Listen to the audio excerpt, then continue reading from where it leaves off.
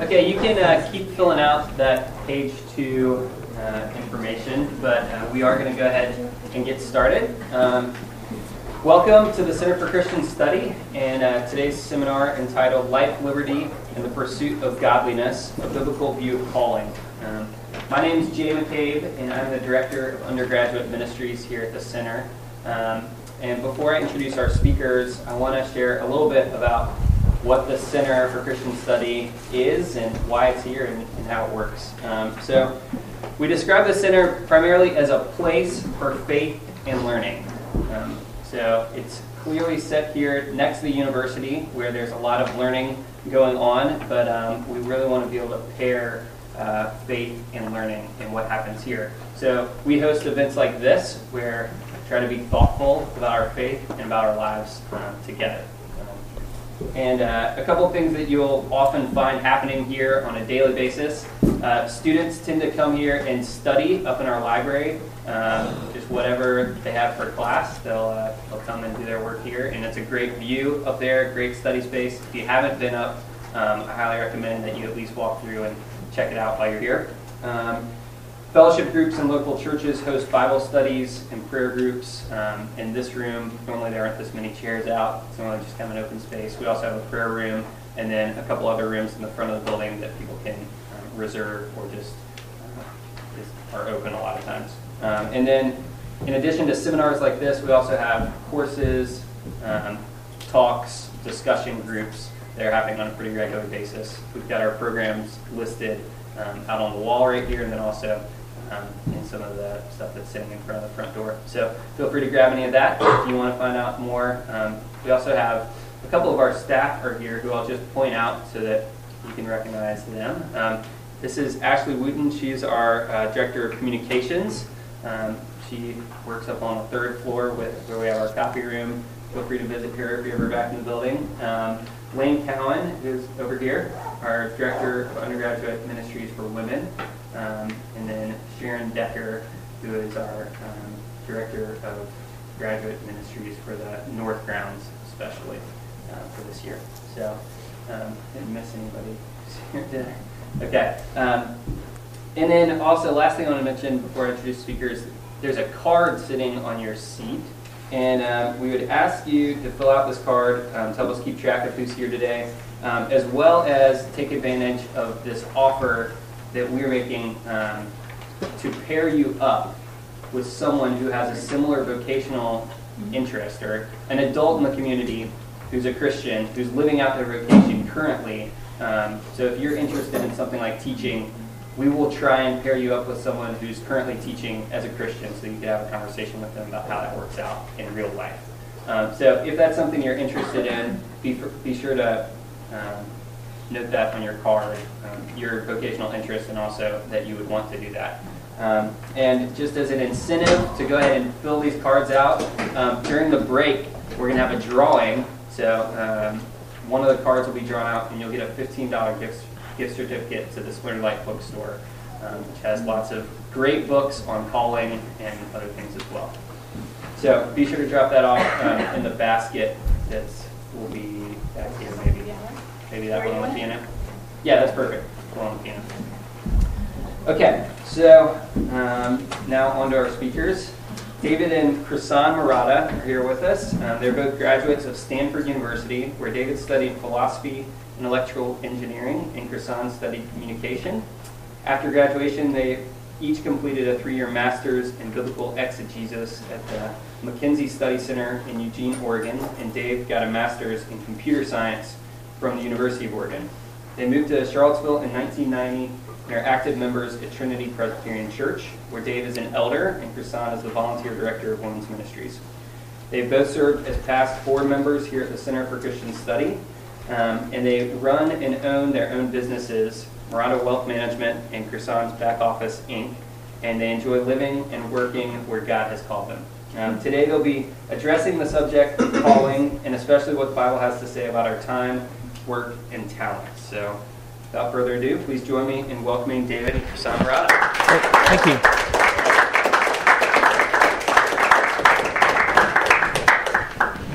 Calling is a unique a unique thing. You're born, you don't know who you are, you don't know what you want to do, and you're trying to find that. And what I'm going to make is a promise that I think is true, and that is that the deepest longings and desires of your heart can be fulfilled through a biblical view of calling.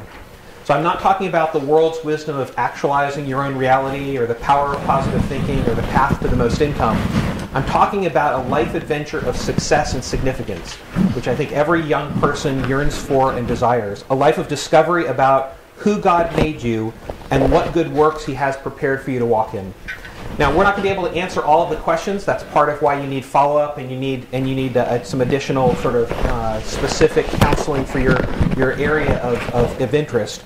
But I hope today's seminar gives you a blueprint for understanding the different stages of calling and then what issues are key during each of these stages of calling. So the issue of calling is, how do I find and fulfill the central purpose of my life? So in other words, who am I, or what is the meaning of life itself? So understanding your calling should answer those questions. What should I do? How should I live? What's going on? What has God called me to do? I love this quote by Friedrich Buchner, and that is, vocation, where your deep gladness and the world's deep hunger meet. In other words, this is not a burden. This is your deep gladness. It's who God made you, fulfilling a call, which is something that the world needs. A biblical view of calling begins with the idea that it is God who calls us. So calling is not this abstract vocational interest. It's a God who calls us, which is, there's two great spiritual truths in life. There is a God and you are not Him.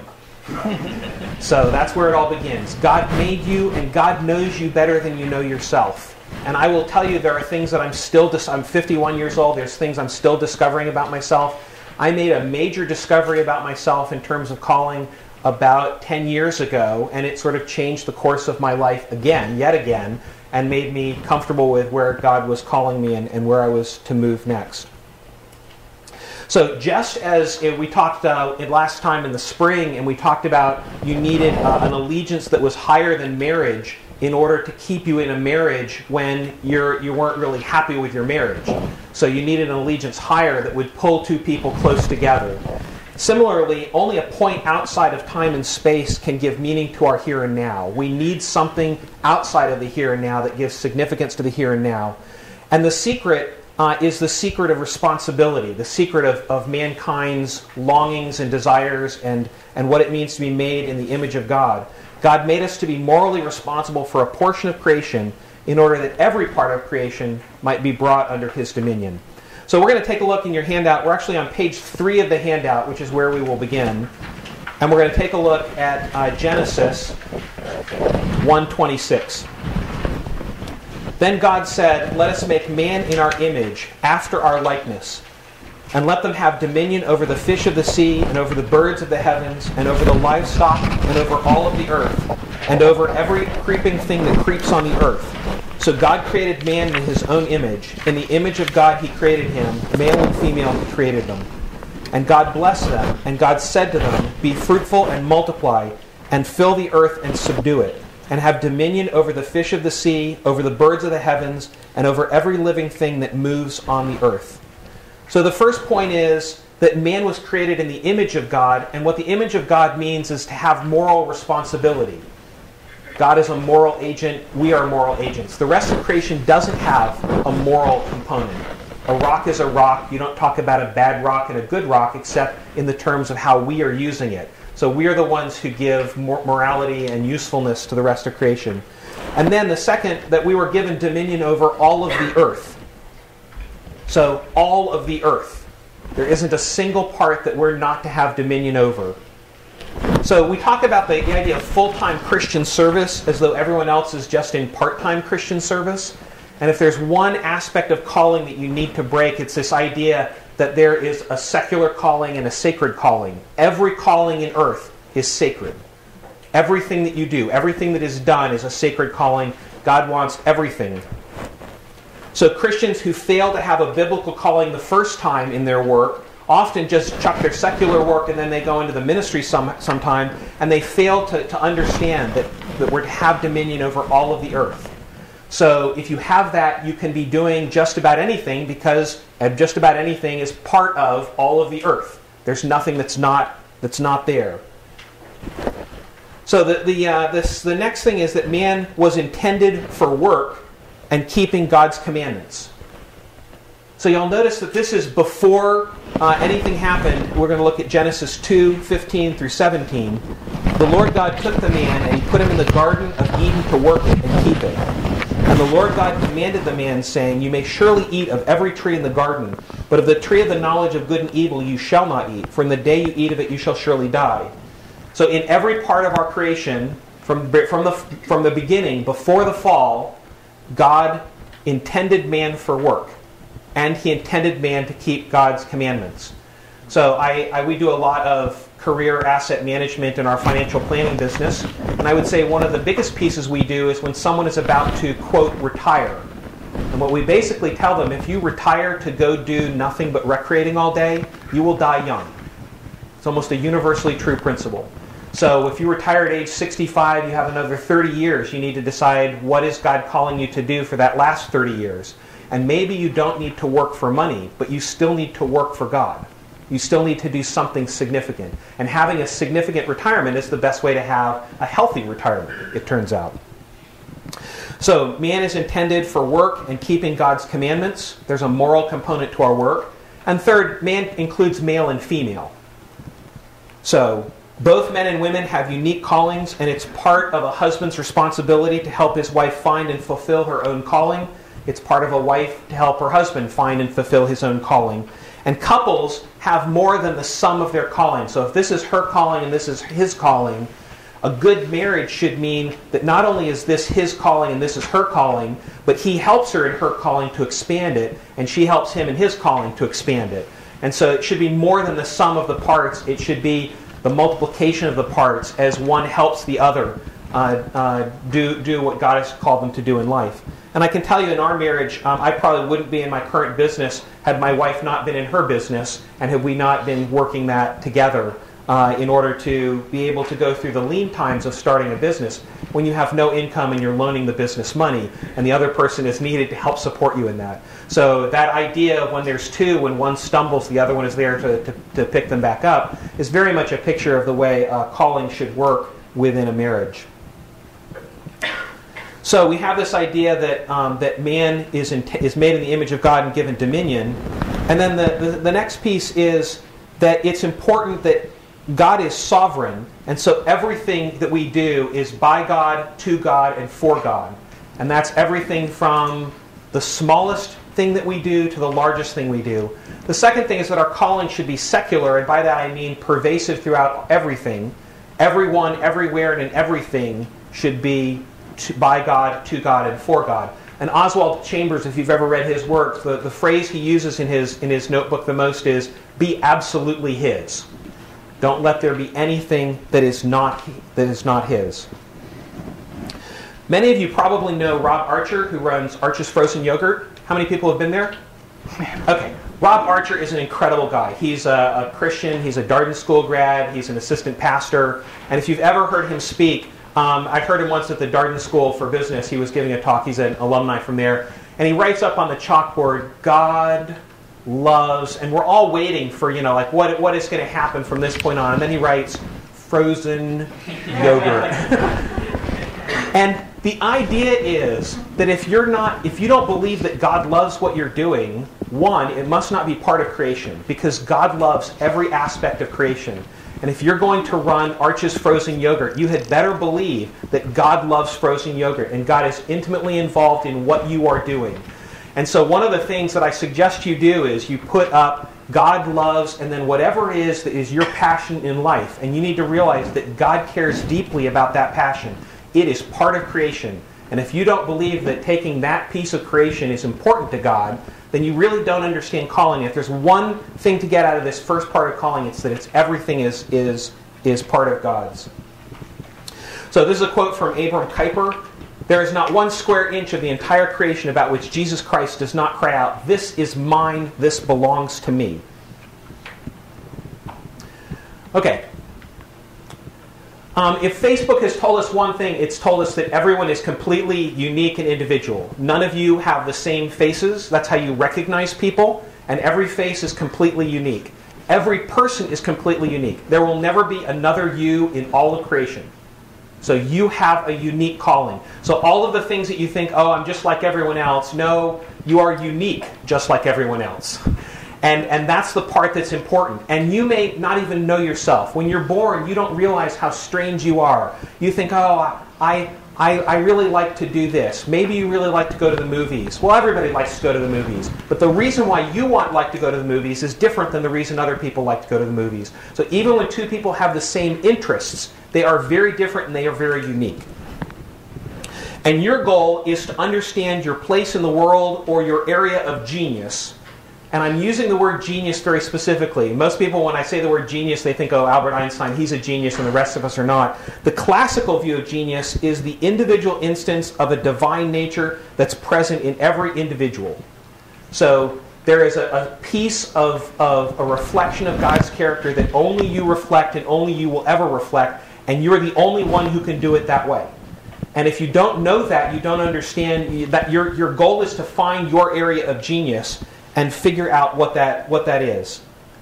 And it may be difficult for you to find your area of genius. And on page 2, on the very first thing, I asked you some questions about your dreams and abilities and passions and finding out who God made you. And the first one was just a series of 7 questions just to answer yes or no. The more yes answers you have, the more you've been seeped in the idea that you have a unique calling. And this isn't supposed to be reflective on your parents. You can answer them all no, and it doesn't mean your parents did a bad job. It just means that you may need to overcome some of your early thinking. Maybe your parents said all that, but you didn't believe it.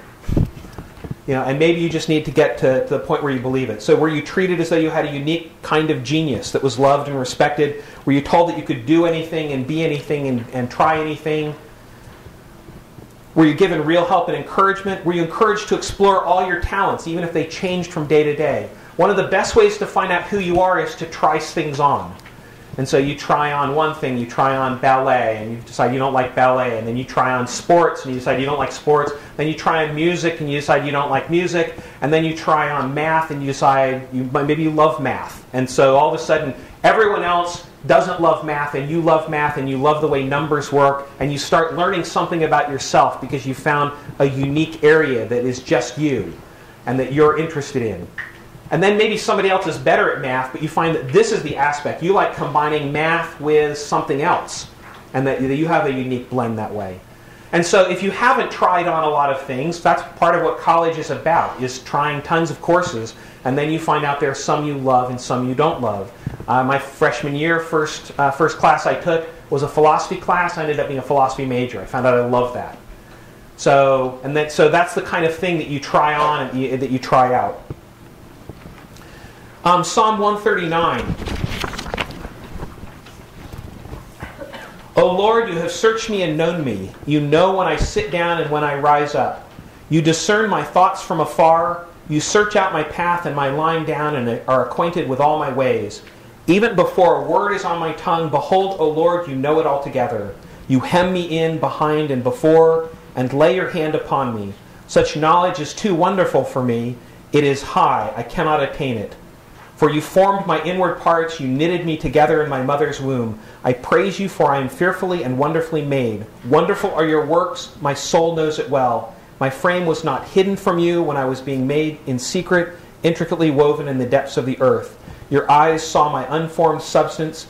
In your book were written, every one of them, the days that were formed for me, when as yet there were none of them. So you were created in the image of God to exercise dominion in a specific area of life.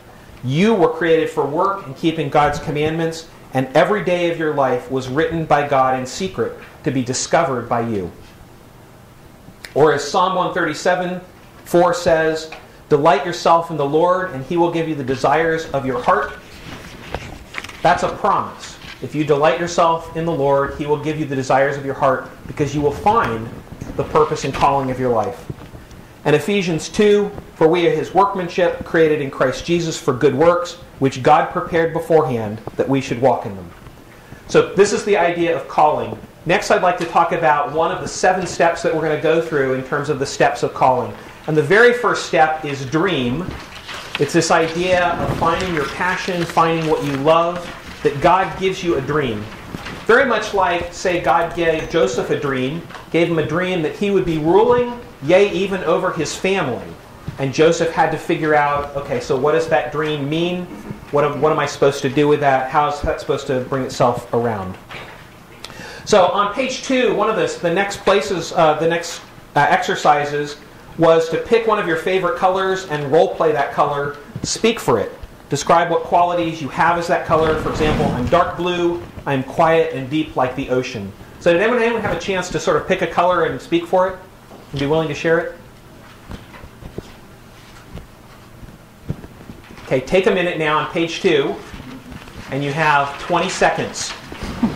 Pick a color, pick one of your favorite colors, and speak for it. Give them your example, that would. Here's my example. I'm steel blue. I am cold, factual, and engineered to be analytical, but my strength and design can hold up mountains of concrete. So, of course I can. I'm steel blue. That's what being steel blue means.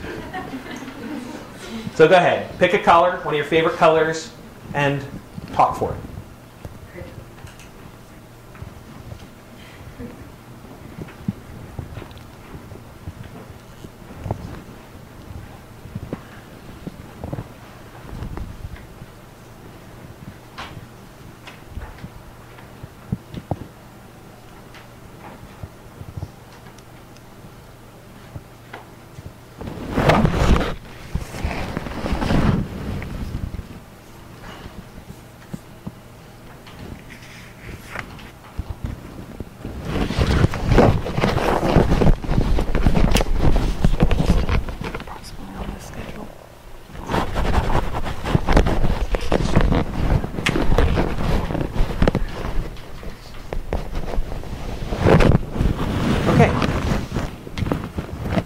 We're going to go through these relatively fast. Can anyone have one to share?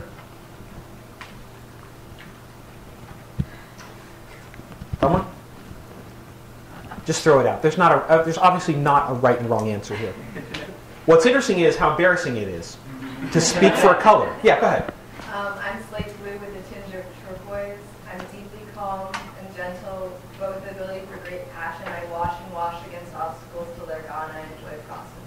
I love it. That's awesome. What poetry? Anyone else?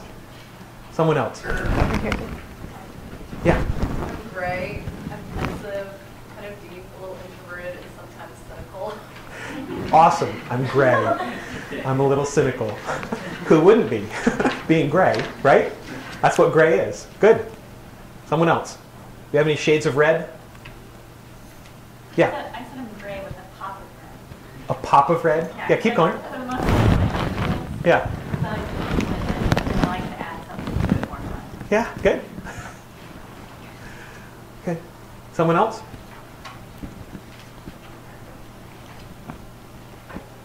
Come on, this is the easy one. Someone else? Yeah. I'm light green. I'm soothing and fresh and natural and bright and restful. I welcome people in and do my best. That's awesome. That's awesome.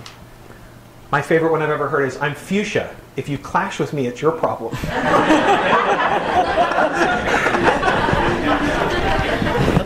Now, I just want you to notice something. This is beginning, for those of you who are analytical and you analyze your personality a lot, you begin to understand a little bit of who you are. But it's even hard on this just to say it, because you realize you're talking about yourself. You're not just talking about a color. But look up here. Is this person very flexible? Are they very, do they bend easily? Are they very accommodating? No, they're not. I know that about myself. I know that that's who I am. But that's, of course not. I'm steel blue. That's my strength. My strength is I don't bend. I can hold up a lot of stuff. So you begin to understand who you are, and I will tell you, for everything that you think is a weakness, it's a strength. And for everything that you think is a strength, it is. So you're beginning to understand who you are. God made you. God made you that way. Now, obviously, you can sin with this personality just as you can sin with one that bends too much. But there's a strength there. And I will tell you, everything I know about career counseling and everything else says you don't try to improve your weaknesses. You try to focus on your strengths. So you try to know who you are, know the way God made you, and then you try to do the things that are in line with the way God made you. So, and maybe God made you that perfect, well-rounded personality, and then that's a strength. That there are things you can do with that perfect, well-rounded personality of being good in everything. But that's okay. But I would say focus in on what your area of genius is and begin to understand that. So this first piece is just to say, one of the biggest things is trying to find your passion, trying to find your dream in life. You need to do that by knowing who you are. And you need to notice in every situation that you can notice why you react to things a certain way that may be different from the other people. So maybe you're all enjoying the same thing, but you're enjoying it for a different reason. And you need to understand what that reason is to begin to understand yourself. And you don't understand yourself when you were born because you weren't there when God was making you. So now you have to discover it. And it is, finding yourself in college is a good phrase. You need to find out who you are before a God who made you. And that's actually a good thing to do. And that's a long process. I can tell you, I know 65-year-olds that are still finding themselves. So you need to be finding yourself as an odyssey of all of this life. And retirement is no different. 5 lives. This is again on page 2. If you had 5 lives, what would you do with each one? 5 complete lives, one exploring a different talent, interest, or lifestyle to the fullest each time. So if you need more than 5 lives, take them. If you can only think of 3, that's okay. But try to come up with 5. It's a good round number. So go ahead and do that. We'll give you 40 seconds for 5 lives.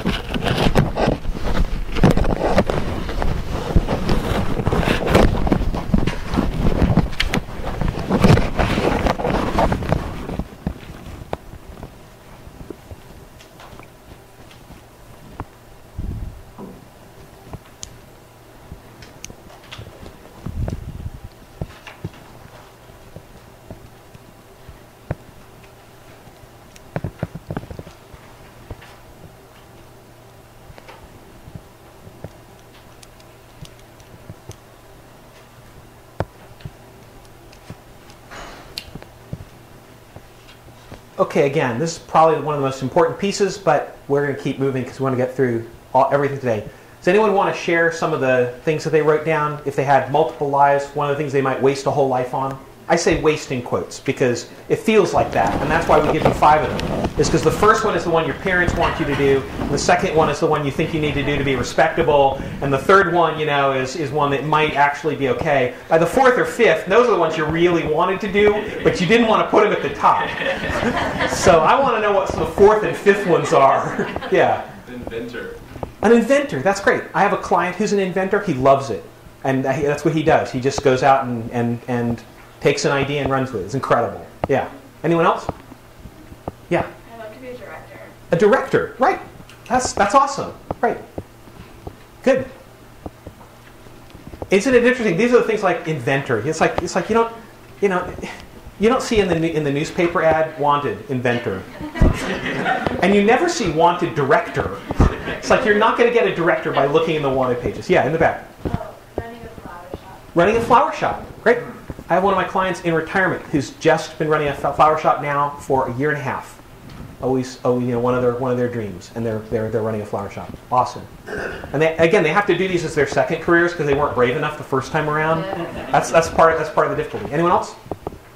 Yeah. Farmer. Pardon me? A farmer. Farmer. Awesome. That's great. So now I want you to know sometimes talents will skip a generation. So maybe your parents have certain expectations of you, but maybe a grandparent is one who really sort of brought that along. So I just put a number of things down here. When I was young, I wanted to be Bobby Fischer. I wanted to be a professional chess player.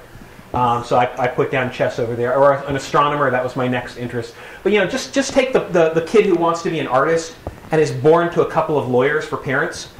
And the lawyers and the lawyer parents are like, when are they going to start scribbling on little pieces of paper and start to do something real and meaningful, right? Right? Or even worse, The poor little lawyer who's born to some artistic parents, why is she always arguing with us?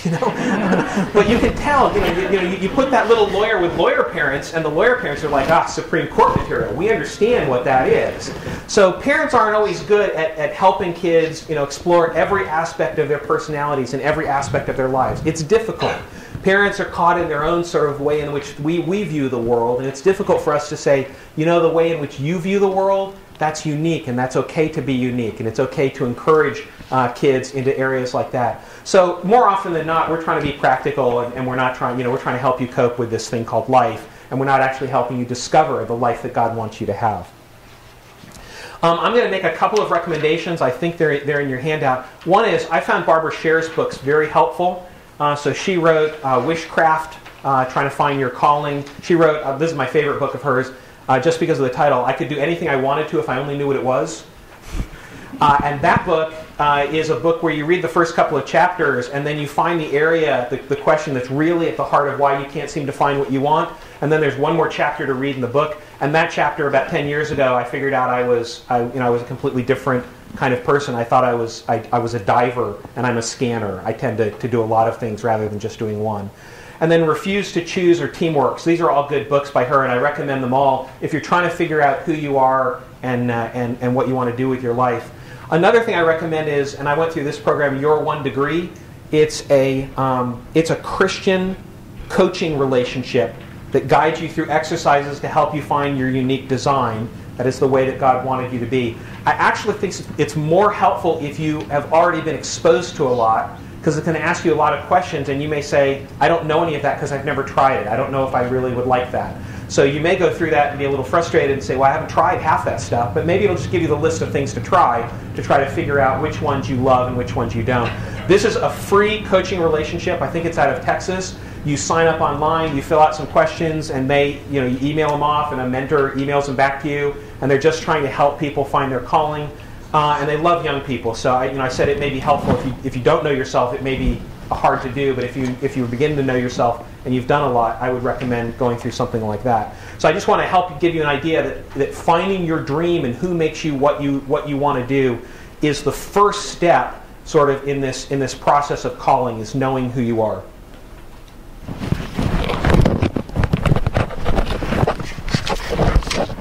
I'm going to take you to the second step. So after you find your dream, usually, and I think, to me, this is the most important thing we're going to talk about today. If you learn nothing else, get this one. Because usually what happens is you get your dream and you think, this is what I want, God wants me to do, and I'm ready to go for it. And then your dream gets twisted by the world's idea of greatness. And you start measuring, I measure by fame, fortune, money, public recognition, being the top of my field, top of my class, all those tangible measurements like can I win an Oscar, a Pulitzer, or a Grammy, or something like that. That is not how God measures greatness. It's not how He measures success, and it's not necessary to fulfilling your calling. So we can do a lot when we stop being concerned about glory and start being concerned about faithfulness, being faithful to God's calling. So we're going to look at a biblical example of someone who got this idea twisted. So we're going to look at Miriam, and this is on your handout on page 4. We're going to look at Numbers 12. Because Miriam had a calling, and her idea of success got twisted by the world's view of success and greatness, and God judged her for it. So in Numbers 12, I'm going to read you 1 through 3. Miriam and Aaron had spoken against Moses because of the Cushite woman whom he had married, for he had married a Cushite woman. And they said, has the Lord indeed spoken only through Moses? Has he not spoken through us also? And the Lord heard it.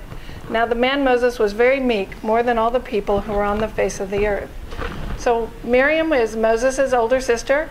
She has been used to spread God's word among his people. She's identified as a prophetess in Exodus 15. We see her leading the women in dance and praise to God.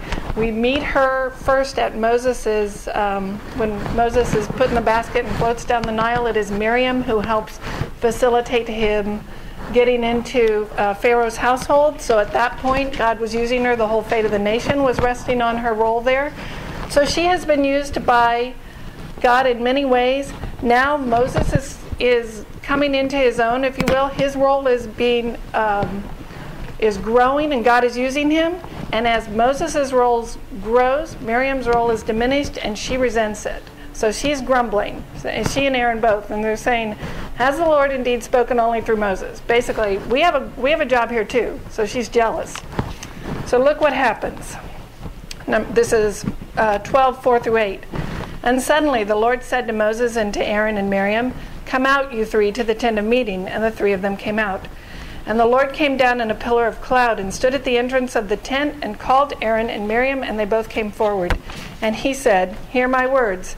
If there is a prophet among you, I, the Lord, make myself known to him in a vision.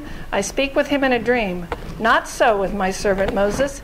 He is faithful in all my house. With him I speak mouth to mouth, clearly and not in riddles, and he beholds the form of the Lord. Why then were you not afraid to speak against my servant Moses?"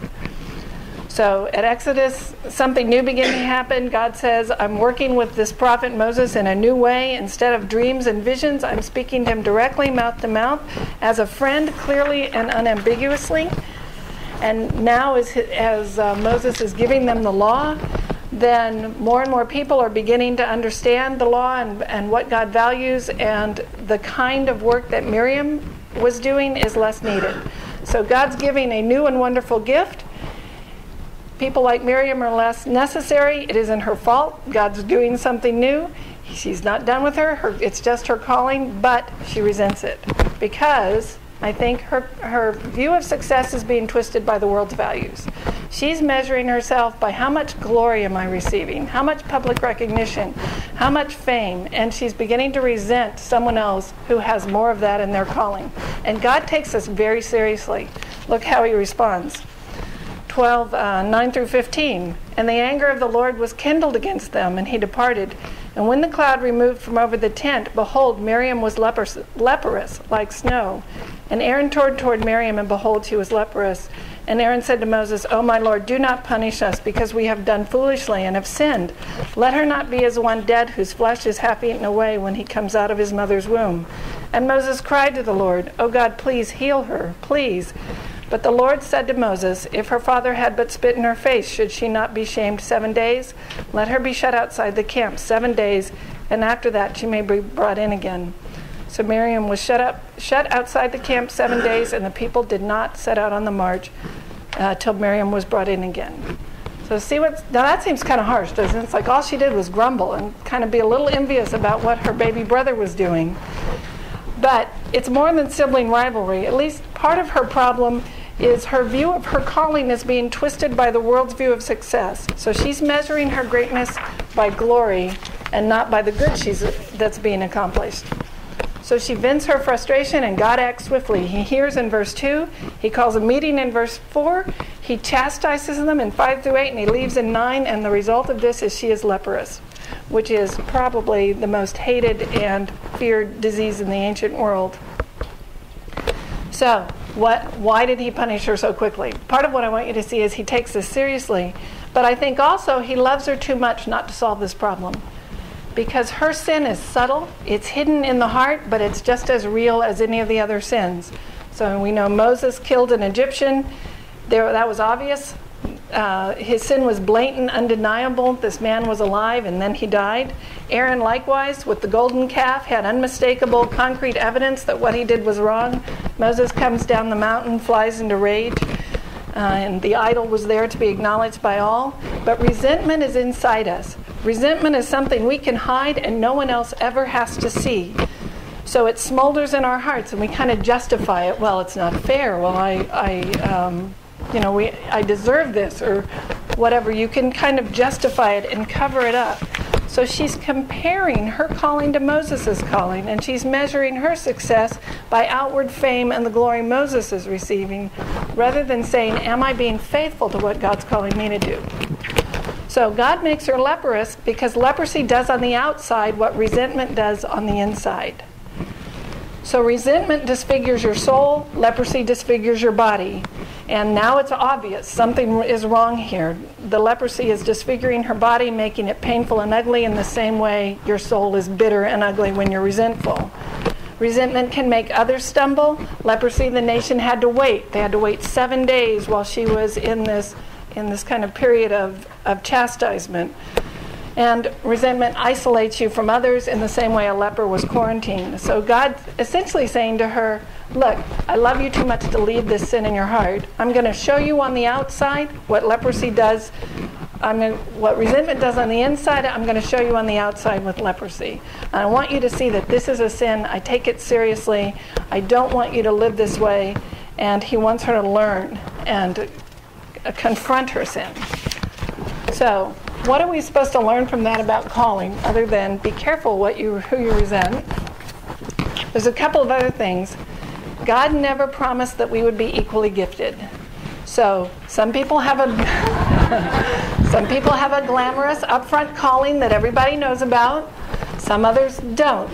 So not everybody gets to be Billy Graham. Some people are just teachers in a church that no one's ever heard of. God never promised us that life would be fair. He didn't promise that we would all be equally wealthy, that we would all be equally happy, that we'd be equally thin, equally smart, equally visible, or that our success would all be equal the way the world measures success. So your callings are different, and your job is to be faithful to it, but not measure it by the way the world measures callings. He did, however, promise us the same inheritance in the kingdom of God. So in the things that truly matter, we are equal. We have the same Lord, the same Savior, the same need for grace, the same salvation. Nobody has more of Christ's love or less of God's love. We are all, in the things that truly matter, we are equal. So for us to argue over, well, he got that role and I only got this role, is like arguing over who has the most paper clips. It just really doesn't matter. That's not the important thing. So the roles that we've been given are nothing compared to the glory that is to follow. So we're missing the big picture if we start resenting each other for what we have and start measuring our calling by someone else's calling, or what the world says is successful, or what the world says is great. So what you want to do is, after you get your dream, then strip away the world's idea of greatness and ask, how can I be faithful in that calling? So don't start to measure by fame, public recognition, money necessarily, but just strip all that away and say, how can I be great with what God has given me to do? So Miriam and Aaron were both, at times, part of their calling was to make Moses great. And that was a role they both played at various times, and Moses could not have done what he did without them. And your calling may be to make someone else great, and they may get all the credit. That's okay. God is saying, this is what was going on with Miriam, and God said, look what I've given you. Look at the inheritance you're going to get. Don't measure by someone else's calling.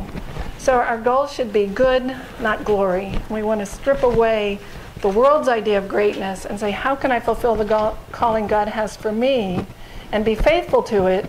And that may not look like what the world says is great, but that's how God measures greatness. All right? So step one, you find your dream, you find your passion in life. Step two, you try to make sure that your passion is in line with God's passion. So you try to avoid your dream getting twisted by the world's view of greatness. You try to be the best Chihuahua you can be, or the best Dalmatian you can be, whichever one God has made you. My favorite quote is from the gorilla Coco, who signs. And one was asked, gorilla, Coco, what do you think of yourself? And Coco answered, I'm a mighty fine gorilla. And I use that phrase sometimes about myself, as I may not be I may not be made great, but I'm a mighty fine gorilla. I'm a mighty fine Dave Murata, because I'm going to be the best Dave Murata I can be. So God gives you a dream. Your dream gets twisted by the world's view of greatness. And then the third step is that you get discouraged, often by those closest to you. This is, Joseph has this dream about ruling even over his family. He tattles on his brothers, and he taunts his brothers with his dream. So his brothers throw him in a pit and sell him into slavery. So this is sort of the progression of a biblical view of calling. And the quickest way to get discouraged is to tell your dreams to those closest to you. So just try going home over Thanksgiving and saying, Mom and Dad, I've got this great life calling. I'm going to raise Dalmatians in the Himalayas. And they'll start looking at you like, what are you doing? Why did we send you to UVA? what are you doing? And they'll tell you all the reasons why that's the most stupid idea they could possibly imagine. So, I mean, the good news is that you can still meet all of your dreams even if you get discouraged by almost everyone around you. Success really doesn't depend on how you feel. And you really have to get past the mistaken idea that you can only do well when you're feeling good. You know, the great souls and high achievers have had more emotional highs and lows than the rest of us. You know, they're out there in uneasy circumstances taking incredible personal and professional risks, and they do it every day regardless of how they feel. You go home and ask your mom, Mom, were you only trying to be a parent on the days you felt good? No. I mean, when you're a parent, you get up and you just do it because it has to get done. So it doesn't really matter how you feel. And the idea that you know, if you're in God's calling, that you'll just feel good every day is not the answer. You will be doing what you're made to do. You'll have incredible passion about it. You'll have incredible drive for it. That will be a deciding factor. But most days, there'll just be a lot of dead weight work. And that, you know, you see someone who plays a beautiful musical instrument and you say, that would be great to play the musical instrument. Well, but they also go through the hours and hours of practice that it takes to achieve that skill. So what you need is, you don't need the power of positive thinking or feeling good, or what you really need is just structure and support. So we're going to go through a little bit of structure and support of how you come about to get your calling. All true winners are people who have taken conventional wisdom as a sporting challenge instead of a pronouncement of defeat. So let's look at practical wisdom, and this is the most practical section and probably what we're going to do today. So, how do you start being the most popular internet webcomic of all time? So, first of all, how many people have read an XKCD comic? Okay, how many people have never read it? I'm amazed. About half of you have never read it. So this is the most popular webcomic on the internet, and this is the very first one. So it's got a guy in a barrel. He says, "I wonder where I'll float next," and the next one is him floating. This is Barrel Part 1. After about 6 of these, he gives you Barrel Part 2, and then Part 3, and then Part 4, and the Odyssey continues. This isn't even his normal. Now he does all stick figures. And he's, all the stick figure stuff on the internet. And he's the most popular webcomic. Can you just imagine, this is Randall Monroe, can you just imagine at age 22, if he asked his parents, so should I continue working as a contractor for NASA, or should I quit my job and draw stick figures and scan them and post them on the internet? Full time. Can you imagine what his parents would have said? His parents would have said, "You're a contractor for NASA. What do you mean stick figures? Why would you want to do that?" Fortunately, he didn't have a choice because NASA hadn't renewed his contract. So he had to go do this full time. And he now sells thousands of T-shirts with his drawings on them every single day on the internet. And he's kicked off about 7 other sites that he's done. So you have these dark clouds that hang over your dream, and you just don't think it's practical. You want to be a director, or you want to be something that doesn't necessarily feel like you can do it. And generally, between you and your goal, there seem to be 3 clouds. Something usually falls into 3 clouds: experience, money, and credentials. And these are the reasons why you can't do what you really want to do. And these are the things that those who love you the most will tell you why you can't do what you love to do. Experience, money, and credentials. It will never work because you don't have da-da-da-da. And even if you can point to 6 people who are doing it, that doesn't matter because it won't work. And even if you can't point to anyone who's doing it, it doesn't matter. And then that's just more evidence of why it can't work. So we're going to take each one of these, experience, money, and credentials, and we're just going to talk about how to look at them. So usually it comes in the form of something like, I can't because I don't have X. X is filled in with experience, money, or credentials. So I can't because I don't have X. And so the next one is, well, how can I get it without X? That's one of the questions to ask. And then number 2, how can I get X? You should only go to number 2 if you're sure, number 1, if you're 150% sure that you can't get it without X. So, and I can only think of 3 or 4 things. If you want to be a doctor, you have to go to med school. So in this country. Actually, you don't even have to go to med school in this country. You can go to med school in another country. But you do need to go to med school to be a doctor. So how can I become I can't be a doctor because I haven't been to med school.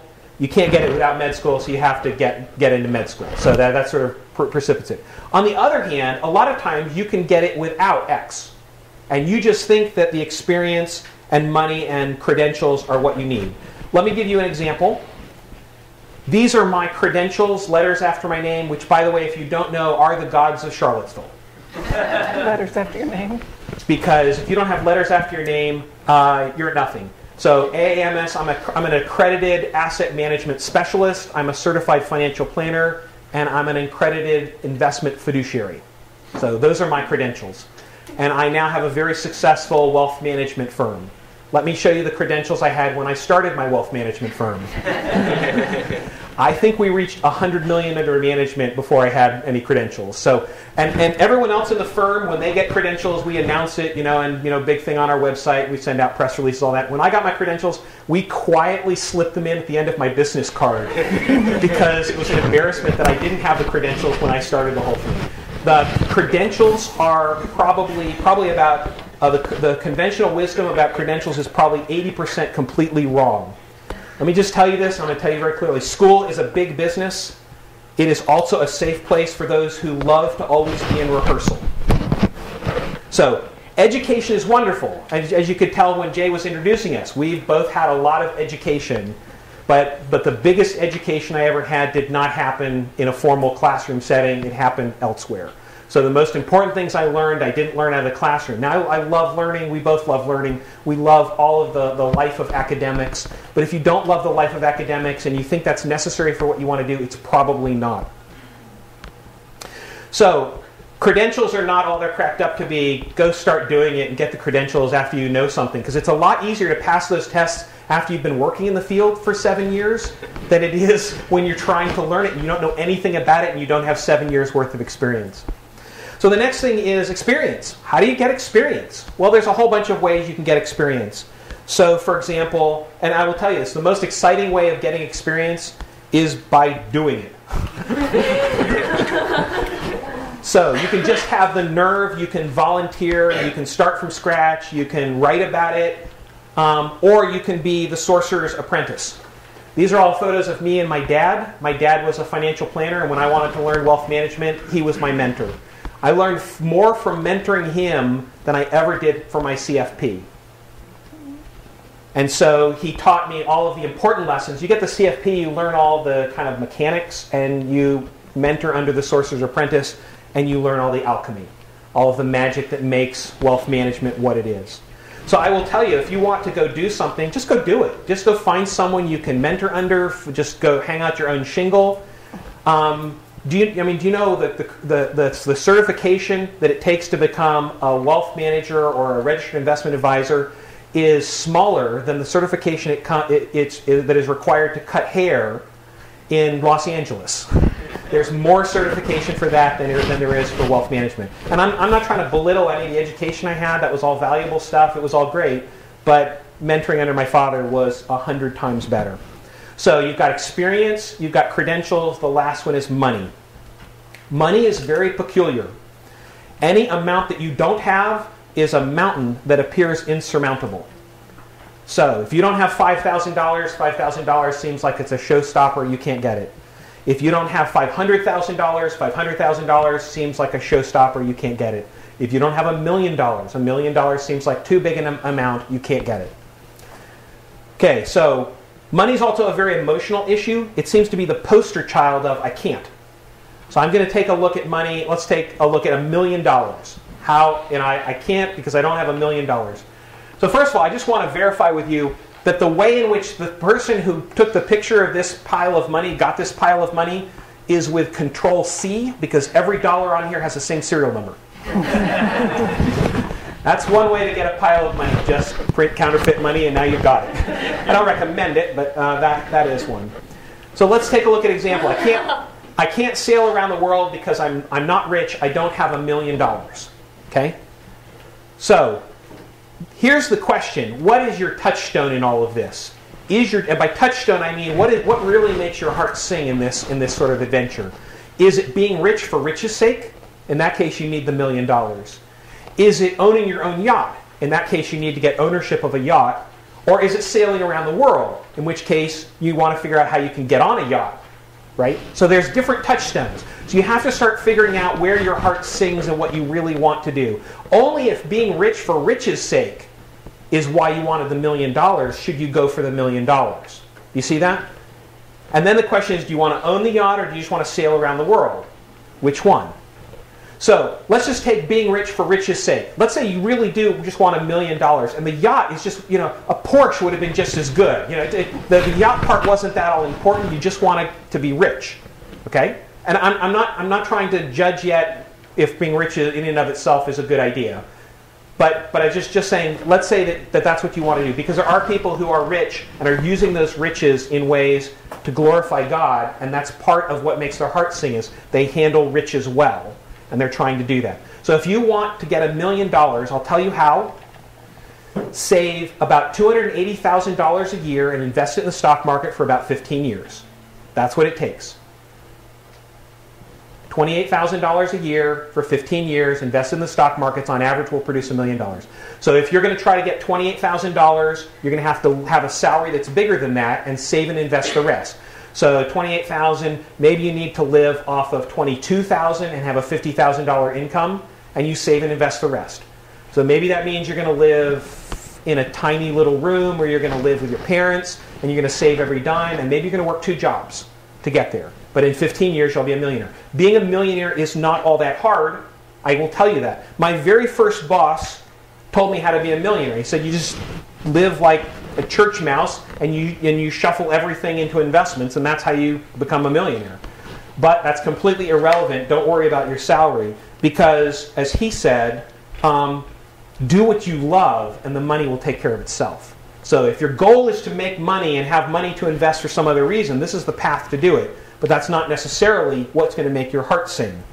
So ask yourself, what is the $1 million for? And then you start getting at the heart of the matter. I can tell you, we deal with a lot of millionaires at Murata Wealth Management, and very few of them come in the door and say, oh, the money's just for its own sake. It's the way I keep score. Very few of them say that. They always have other things which are their heart's desires, and the money is just tools to help them get all of these other things. It might be family, it might be entrepreneurship, it might be nonprofits that they support. There's all kinds of things people want to do with their money. So let's go back to, let's say we decided being rich for riches' sake is not what we want. We really want to either own our own yacht or sail around the world in style. And so I'm just going to take a minute and tell me, without getting $1 million, how could you either get a yacht or get access to a yacht? Throw out some ideas. Tell me how. Theft, yes. You can steal it. Now, it's interesting. When you get an idea like that, don't discount it immediately. Because and here's what I want to say. What's the good part about theft? You don't have to pay for it, right? So not having to pay for it is the good part, right? What's the downside? You're on the land. What? You're on the land. You're on the land. Yeah, you got to leave the country at that point and sail around the world. And you can only visit countries that don't have extradition laws, right? So you start asking yourself the question, what's good and what's bad about each one? What are some other ideas? Rent. You could rent. You could rent a yacht and sail around the world. Yeah, good. What else? Join the Navy. You can join the Navy. Yes, the Navy does have sailing boats, and you could get assigned to one of those. Yeah, I mean, they've got historical sailing boats that are beautiful. You can get a job as a crew on a ship. You can get a job as a crew. Yeah, we happened to spend a day on a sailing ship called the Bloodhound. It was owned by a multi-millionaire who then fell on hard times and had to start renting it out to tourists. And they had a crew, and the crew got to sail around all over the place, and they got to take people out, and they moved it around the world, and they'd land at some place, and then the millionaire would get on, and he'd sail around with them for a day or two, and then the rest of the time they were on their own, crewing the ship all by themselves, going wherever their heart's contented, And they'd usually sail the hard way, and then he'd sail the easy way, and stuff like that, and they'd be able to do that. So how else can you get it? Build it.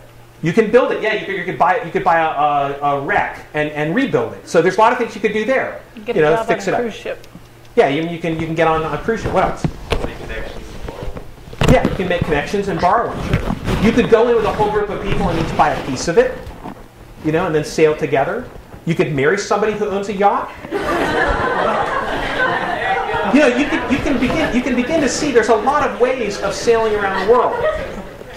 And each one of them has some pros and cons. And if you spent even a day listing all the ways that you might be able to get access to a yacht, you'd have a huge list, and one of them would be, oh, that's the one I should try first.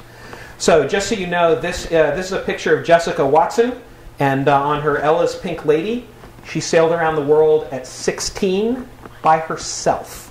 She's the youngest to ever sail around the world. It was fairly controversial at the time, but she'd been sailing for the first 16 years of her life, and she knew the whole thing upside down and backward and forward.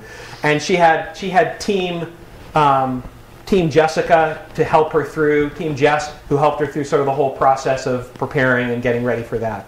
So, at 16 you can sail around the world, and that was one of her life's dreams and life goals, and that's what she wanted to do, and blogged about it and had hundreds of supporters. That's another way. I saw someone on one of those social sites that said, for $5,000, I will be you'll be the first one that I'll send a video to when I cross the equator. And for $10,000, and she had all these sponsors of people who wanted to kind of throw in some money and then be on her blog and get a baseball cap or something like that. Sure, everyone would like money, but for most of us, money shouldn't be the goal. But yet we let it be the obstacle. So being poor is one of the best excuses to not go for your dreams. It gets you much more sympathy than just being fat and lazy. So go for it. Don't let money stand in the way. No one knows how to argue with poverty. People are too bamboozled by their own money hang-ups to be able to see past that as an excuse. Okay.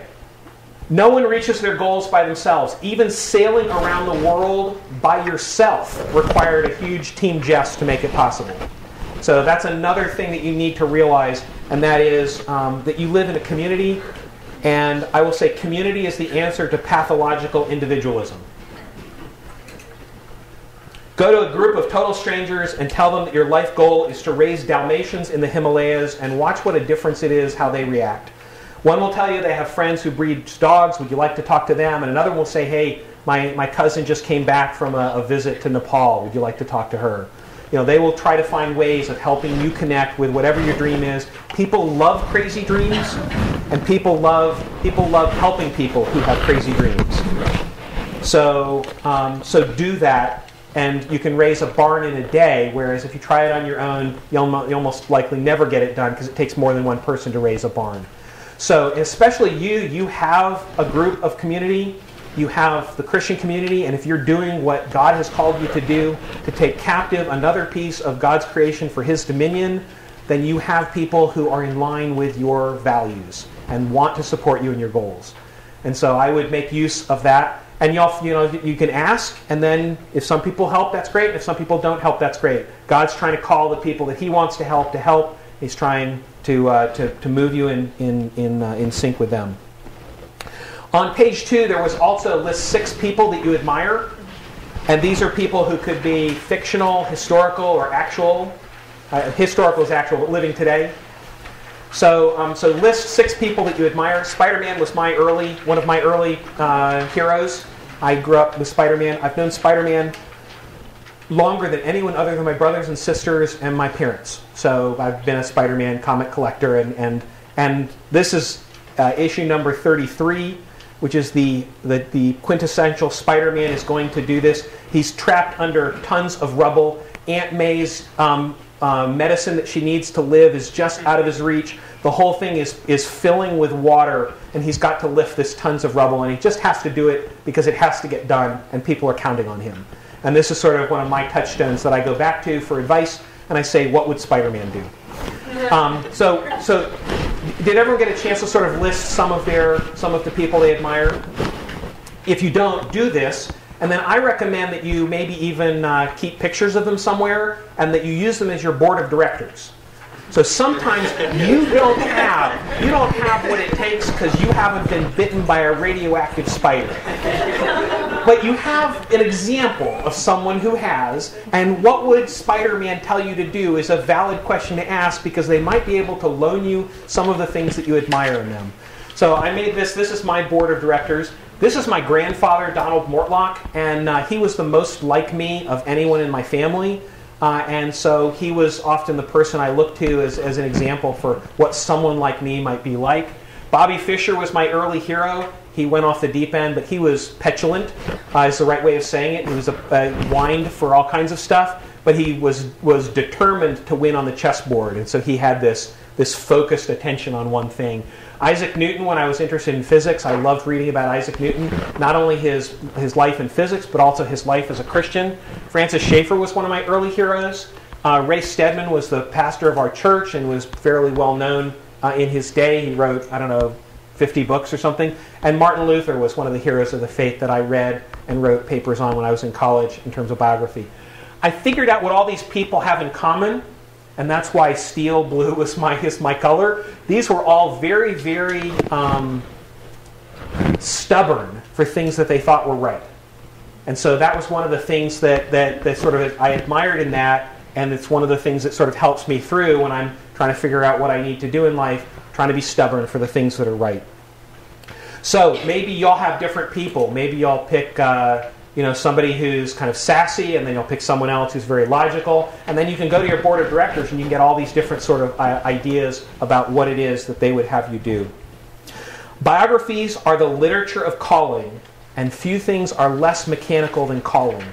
So one of the things I recommend is that if you can read a biography or personal letters or journals about your heroes, that you will take the time to do that. Because what you will learn is that all the struggles that they've gone through, you will go through, and they will have some incredibly dark moments, and you will have dark moments, and they will overcome obstacles one tiny little step at a time. We're going to do one more section, and then we're going to have a break. So we've talked about, we're up to the fourth kind of stage or path in your calling. So you get a dream. Your dream gets twisted by the world's view of greatness.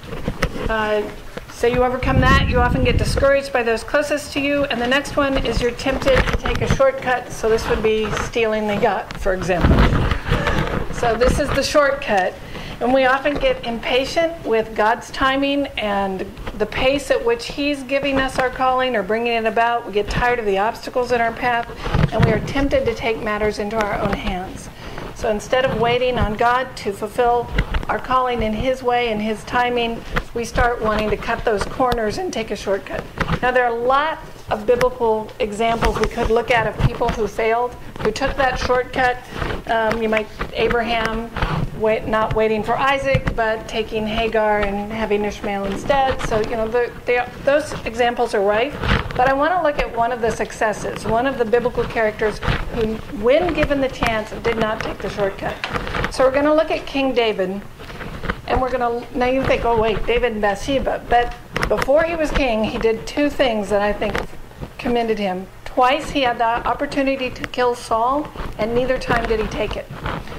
So let me just give you a little bit of background on the story, and then we're going to look at 1 Samuel 24. So Saul was the anointed king of Israel. He was the first king. He disobeyed, and you can go on to the next slide, I think. Yeah, he lost God's favor. Now, God had privately anointed David king when he was a young man. We think probably around 14 or 15 years old. Saul is still on the throne. As it becomes apparent that David has God's favor and the people begin to love David and respect him, Saul becomes insanely jealous and tries to kill him. He accuses David of treason, and David has to flee from Saul's court, and he goes into the wilderness. And this goes on for 16 years. So this, you can see how you'd be tempted to take a shortcut. David knows he's going to be king. He's been promised it. He has been anointed king. And for 16 years, he plays this game of cat and mouse with Saul, where Saul and his army are chasing him all over the wilderness, trying to kill him, and he is just barely escaping his clutches. So twice, David has the chance to kill Saul, and we're going to look at why he doesn't. So this is 1 Samuel 24. And David and his men are resting in a cave. They're actually hiding in the cave from Saul. Saul's army is in the area and are pursuing David. And of course, what happens? Saul chooses the very cave where David and his men are hiding to come in and relieve himself. So you can imagine the situation. David and his men are in the back of the cave. Saul comes in. He's blinded because he's just come out of the desert and the bright sunshine. And now he's in the darkness of the cave. And the stage is set. So David's men say, this is your opportunity. They are quick to interpret this as God has given Saul into your hands. Now, think about how many times you've heard on decision making, how do you know if something God's will? You've probably heard this. You have the desire, you have the opportunity, and you have the counsel of godly people telling you to go for it. So that's what's going on here. David's in the cave. He's certainly got the desire to kill Saul. It's been, I don't know, at this point, probably 10 or 15 years of being chased. He now has the opportunity. He's got Saul literally with his pants down. You know, what better opportunity than that? And his friends are saying, do it. This is the right thing to do. But look what David does. This is 1 Samuel 24:5. David cuts off a corner of Saul's robe instead. And it says, and afterward, David's heart struck him because he had cut off a corner of Saul's robe. He said to his men, the Lord forbid that I should do this thing to my Lord. The Lord's anointed to put out my hand against him, seeing he is the Lord's anointed. Did you notice how many times he says the Lord in that sentence? So David persuaded his men with these words and did not permit them to attack Saul. And Saul rose up and left the cave and went his own way. So instead of killing Saul, he reaches out and he cuts off a corner of his robe. And his men think this is unbelievable. How could he possibly do this? And the turning point of the whole scene is 24, where it says David's heart struck him. So the question is, how did he know this was wrong? And why did he suddenly feel guilty about it? Because normally we think, if you have desire, if you have opportunity, if you have godly counsel, then you have a green light. But we can want to sin, we can have the opportunity to sin, and godly people can unwittingly encourage us to it. What's the difference? And the difference is David knew Scripture. He knew what the Word of God said. And the Word of God says, justice belongs to the Lord, vengeance belongs to the Lord, no one shall strike there. He's actually quoting, no one shall strike his hand against the Lord's anointed. So God put Saul on the throne, and it is up to God to take him off the throne. It is not up to David. So Scripture trumps all of that. Desire, opportunity, and counsel are not enough without the Word of God. That is the thing that you must have. Now, throughout the book, the robe of the king has functioned as a symbol of kingship. So in chapter 15, when Samuel tells Saul that he will no longer be king, Saul falls at his feet and tears a corner of Samuel's robe, and Samuel says, God has torn the kingdom from you just like you tore this robe. And chapter 18, the crown prince, Jonathan, gives his robe to David as a symbol of saying, you will be the next king, not me. He's handing him the kingship. And in 19, Saul goes to Ramah to try to kill David. He ends up prophesying naked, that is without his robe. It's a symbol that he no longer is king. So when David cuts off the corner of Saul's robe, it's rejecting Saul's kingship. And that's why his heart strikes him, because he knows Saul is still king. God still got him in office. It's up to God to take him out of it. So after Saul leaves the cave, David confronts him. He pleads as innocent. He invites Saul to be, or invites God to be a judge between him and Saul. And amazingly, what happens is Saul makes a full confession. At the end of that chapter, he admits his guilt. He affirms David's innocence, and he even gives David his blessing as the next king. So by restraining his hand, he got something he would not have otherwise had. He got Saul's confession, he got Saul's blessing. If he'd killed him, he would have lost both of those. So when you wait on God, he always does something better than you imagined. So as if that's not enough, he has a second opportunity to kill Saul, and this is in 1 Samuel 26. After locating Saul, David asked for a volunteer. Saul's army is encamped in the next kind of valley, and David and his men are on the other side, and he asks for a volunteer to go with him into Saul's camp, and his nephew Abishai volunteers to go with him. So they sneak into Saul's camp in the middle of the night, and Saul is sleeping surrounded by his troops. And like David's been in the cave, Abishai says, let me kill him. Let me do this. This is God has given him into your hand. Let me kill him. I've got the spear right here. It takes one little thrust. You don't have to kill him. Let me do it for you. Again, this is the shortcut. This is taking matters into your own hands. But David says no. Again, he's ruled by theology and not circumstances. So this is 1 Samuel 26, 9 through 12. But David said to Abishai, do not destroy him, for who can put out his hand against the Lord's anointed and be guiltless? And David said, as the Lord lives, the Lord will strike him, or his day will come to die, or he will go down into battle and perish. "The Lord forbid that I should put out my hand against the Lord's anointed. But now take the spear that is at his head and the jar of water, and let us go." So they take the spear and the jug of water, and they leave. And notice what David says: "I don't know how God's going to work, but I know that God will work. If he wants me to be king as he's promised, he will make it happen." So either the Lord will strike him, his day will come to die, he may go into battle and perish. I don't know how God will work, but God will work. So this time, instead of taking a corner of his robe, he takes the Saul's spear and his water jug, which are a symbol of life and death, the spear being death and the water being the life, as vindication that he had Saul's life in his hand. This is symbolically saying, I could have killed you and I did not.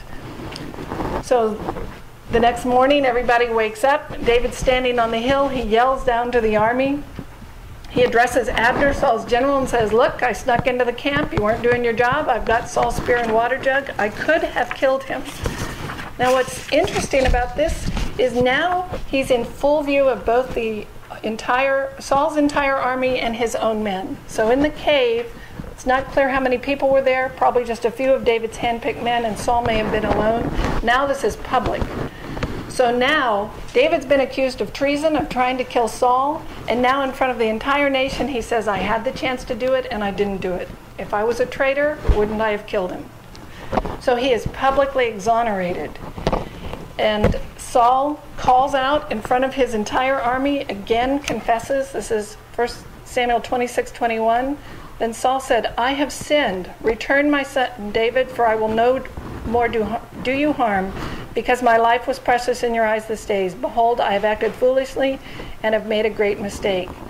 So by waiting for God to act, David has now been publicly cleared, so that when he takes the throne, there won't be a cloud of suspicion. Was he a traitor or was he not? Did he kill Saul or did he not? Was this really God's will or not? Now he takes the throne in full innocence, and his innocence has been proclaimed. And in 26:25, then Saul said to David, Blessed be you, my son David, you will do many things and will succeed in him. Now, to our modern ears, that may sound like a pretty anemic blessing, but that is the kind of thing a father would say to a son.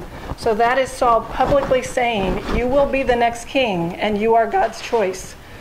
So in the strongest Hebrew possible, David has secured Saul's blessing and his promise from the reigning king that he is the next one. So when he waits on God to be given what he has been promised, he gets something better than if he had taken it for himself. And that's when you're tempted to take a shortcut, steal the yacht, take some shortcut, lie on the taxes, lie on a job form, whatever the shortcut might be, wait for God, because what he promised is better than what you will get by taking. So the two things to learn from this piece is, well, one I've already alluded to, decision making. There's no substitute for knowing Scripture. So, like if you're in the cave, David had desire, opportunity, and the counsel of wise people telling him something. Scripture trumps all of that. The first non-negotiable, you can't skip it. There's no other way around it. You have to do it step is you have to know Scripture. You have to know what God values. You have to know what's right and wrong the way God sees it. Without knowing that, you can't make wise decisions. So without that, you're kind of shooting in the dark. So the first step is know your Bible, know your Scriptures. The second point is wait for God. The temptation is always going to come to take matters into your own hands, to take that shortcut, to jump right to the results, to skip all the intermediate steps, but you have to go through it. Now, here's the rub. Most often, God's plan involves suffering. So David was going to get to the kingship, but he had 16 years of running for his life first. Just go through the patriarchs. Look at Abraham, Moses, Joseph. They all had this period of suffering and trials, and that is pretty much true today. You can almost count that on your path to calling, you will hit a really big obstacle, a hardship. And it's easy to say, I want to skip all this suffering and just get right to the end, but that's taking matters into our own hands. God's plan often involves suffering and trials, and we will be tempted to make that trade, to take the shortcut to get around it. But if you look to someone other than God to fulfill your needs, to fulfill the desires of your heart, that's idolatry. That is wrong. That is looking to someone other than God to fulfill the plan. And what they give you is shabby in comparison. So David could have taken a shortcut and gotten the throne, But by waiting, he got the throne clear of suspicion, clear of guilt, and his innocence proclaimed. Had he seized his opportunity and killed Saul, he would have lost all that. And you can see that pattern over and over. So God's plan involves suffering, but it is the best way. So we are going to take about a 10-minute break. I believe there's refreshments. That away. Drinks and in the kitchen. And if you want to fill out your card and put it in the basket, you'll be sitting over around here. So in about 10 minutes. 10 minutes. About then we'll come back and have 3 more stages.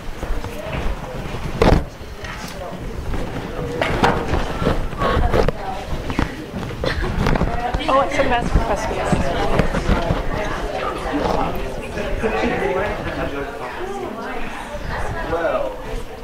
Talking too fast?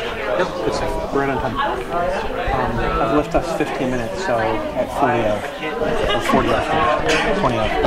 And then actually our timing is for 45. So we're okay at 40. Felt like 40 to 45. And you're next, right? Thank you. Oh, this has been really helpful already. I had a couple of questions. Well, first, are you doing a Q&A at any point? At the end. Yeah. If we stay on track, we should end with at least 15 minutes for questions. Okay. So in my mind, as I'm thinking about students, a lot of them, I mean, they can and should probably be experiencing different parts of all of these stages, but stage 2 is where a lot of them are living, obviously, as students. And in particular, I was caught by your points about people closest to you discouraging you because they're also trying to individuate as adult children. right. And I hear about trying to figure out how to deal with parents as one of the most often repeated themes. So I'm wondering if you might at some point, maybe if there's a Q&A period, I'd love to sort of pose that question if that's all right. But just what are some ways to talk about what you believe to be your calling, or at least how you're going about trying to explore your calling for those that are closest to you, whether they're Christians or otherwise. Would that be all right? Yeah. Yeah, Dave, I'm sure Dave will probably address that if I know him, but yeah, it's hard. It's hard from the other end too. I mean, we're looking at the other end going, you want to do what with your life, really? And trying to let go and say, okay, Brendan's out in California starving most of the time, you know. Like, okay, that's his dream. I actually thought we probably should have taken some questions before the break, but Is it warm in here? I forgot. That's right. It's going well. All right. Good. That, very much. Dave babysitting themselves. I meant to email to tell you that, and I'm sorry I forgot. But there was a short term, meaning I'm not babysitting him. They have diet out there? Did you see that I flowed coats to your office? I did, and Shelby was really grateful. Okay, good. Thank you for doing that. Yeah. Any other coats that you have that need to be turfed elsewhere? I mean, I have more coats, but I'm not actively pursuing to find out who they are. Were they all from that one closet? Yeah. I know a lot of them are the summer subletter from like 3 years ago, who's long since graduated, and she wants to pick them up, but never comes back. And so I feel like there's 3 years of people who try to find her. So I figure I'm just keeping them in my closet, carry them as my coats. Yeah. Very fair. Yeah.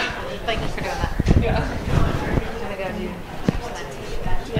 I'm going to go break. Okay.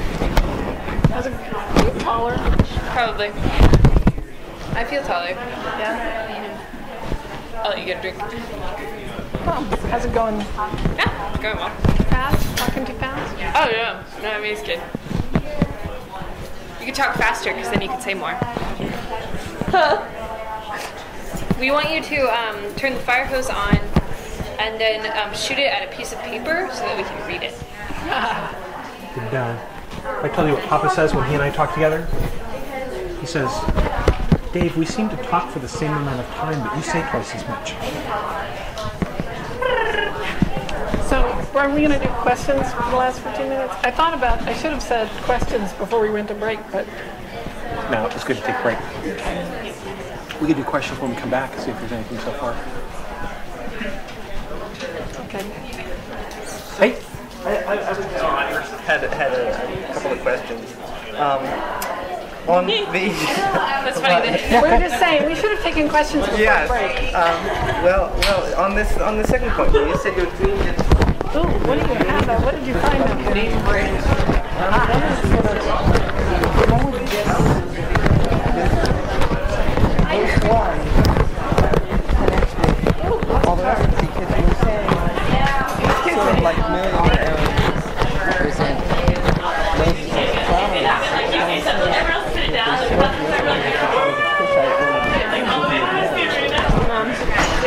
Who's like directly behind the flowers. So I don't think Miriam could have said, Her name is Anne. Moses, you're not all about hot stuff because I'm a prophetess too, and I don't like the idea that God's using you as a prophet. So I don't know about you, but when I'm critical of someone who's very successful, I rarely ever criticize them for their success. I usually criticize them for something else because I resent their success. And I think that's what was going on with the Cushite woman. I mean, he's been married to the Cushite woman for how many years now? Why pick on that now that he's becoming more prominently used by God? So I think that's why God saw through her what her stated criticism was into what her real heart was. And I don't know about you, and I've seen this, I've even seen this among Christians. It's like one person has a bigger ministry on grounds than the other one. It must be because they're doing something that they shouldn't be doing. They're pandering to the masses, so they're aggressive in their seeking people out. It's not that they're actually teaching people what people like to hear, and that they're hospitable. It's they're pandering and aggressive. So we have to come up with a reason why we don't like someone when someone is more successful than we are.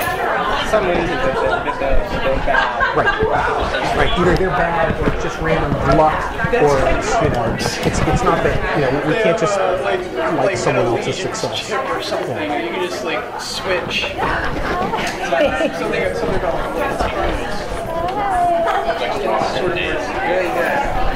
Part of it is changing, the thing that helps me the most is I know that I'm not as normal as other people. I mean, I've got some weird interests and things that delight me, and just knowing that that's actually okay. That's the way God made me. Did they give it to you? Because Chris and I both enjoy things that other people don't enjoy. And so you enjoy that kind of stuff. Yeah, I really do. That's really what I like. Can you send it to me? Right. Yeah. Because I know someone else would like what. Yes.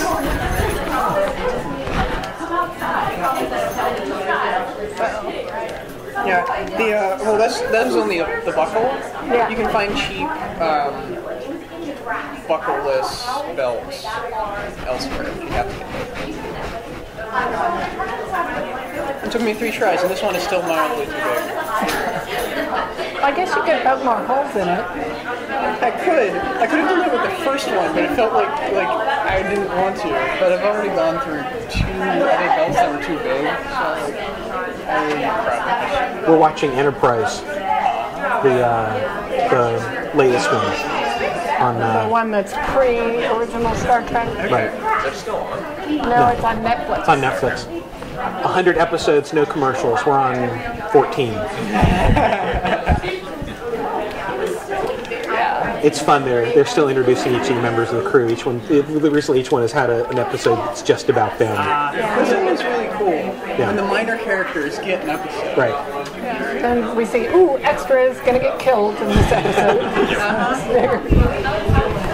It's like, we've never seen half of these people. What bad thing is about to happen and who's about to die? Somebody's going to get eaten. That's why the Star Trek movie was so good. Because it does all of that. And lightly mocks the first season. So you can tell they actually care. Like the random guy. Are you okay? Are you okay? I thought it was a piano. Oh, hey, I'm Prasan Murata. Nice to meet you. Megan's fun. This is my husband, Dean. Nice to meet you. Nice to meet you as well. Are you third year? I am, What are yes. you studying? I'm studying religion and dance. Religion and dance. Now, how did that come about? Well, I want to be an occupational therapist. And so We're going on diet, pal. So I really like studying religion, just like combining it in a way like helping people operate, also understanding perspectives. So I think it will be good. When I was 5, I wanted to be a Broadway dancer. Did you really? I got too tall. No. You know, no one could lift me. You know, it's like You could have been a Rockette. maybe. Yeah. I'm a clogger. That's as close as I can get. You still clog? Oh yeah, I clog with the team. Wow. So. Well, we're teaching a beginner's class starting in January. If you want to come learn. On Wednesday nights. It's out at Greenwood Community Center, which is in Crozet. Okay. Yeah, it's a ways. But it's a lot of fun. We love it. So when I met him, we basically found out that everything that came out of our mouths was similar and in common. So, It was ridiculous. How did you all meet? We met on Thursday night. And like, so too bad you have first breaks. Yeah. And so we connected over wicked and winning the food. What country do you yeah. It was like everything we were talking about. I was like, really? Who? You like superheroes? Not obsessively, but I can appreciate that. Okay. That's probably true of you too. Yeah. Not obsessively. You can just name them all. I can just name them. That's because of you, though, probably more than.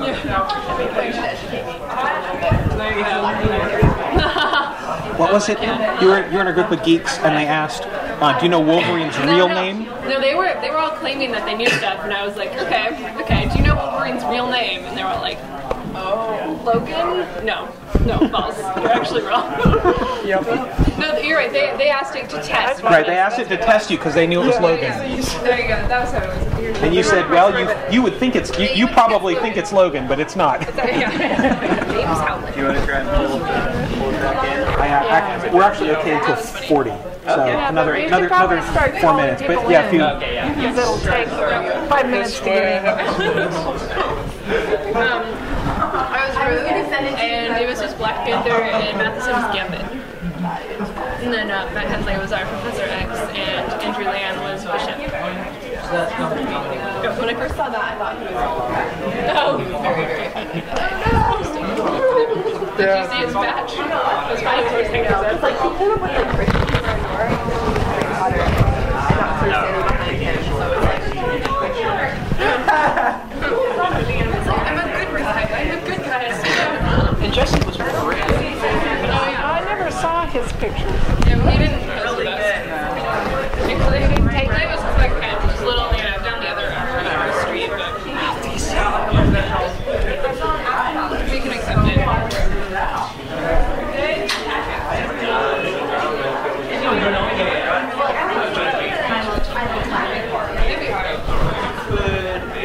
Potentially get voice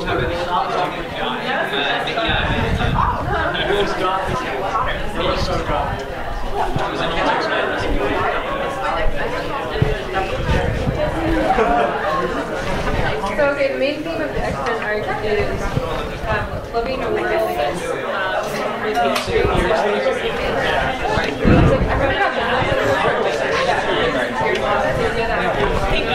All right. Everybody have cards that you put in here? You haven't yet? Last chance. Wait, one more. One more? Okay.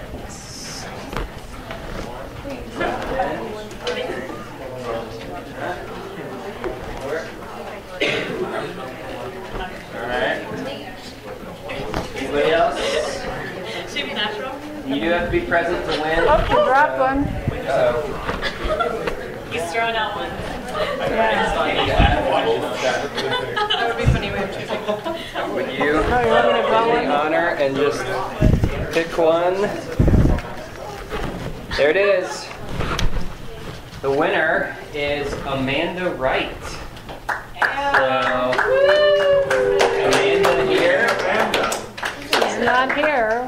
get to grab If she's not here, she doesn't win. Amanda, right? No? Hey, Holly, will you just check and see if anybody is still back there? Amanda Wright. Specifically, Amanda Wright. First year, AKW 2JH. You? That's you? Yeah. All right, you won. Hey.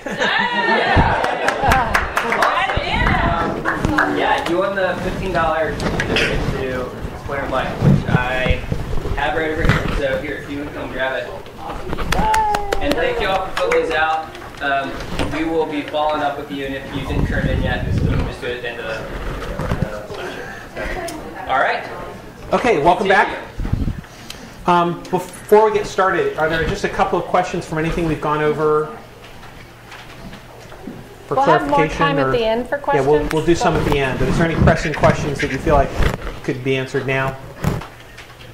Yeah.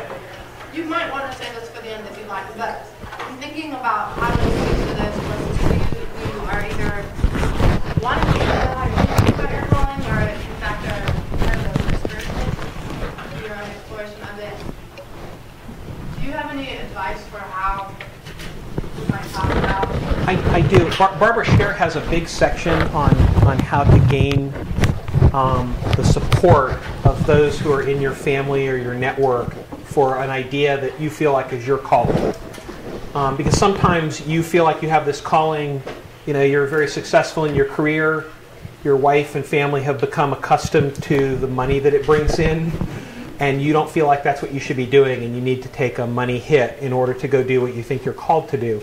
And she's got a huge section in there. And one of the things I appreciated the best about that is she said when she was writing her books and going to do her seminars, and her husband began to say, she sprung this idea on him, and he sort of began to get, a little testy about the whole thing.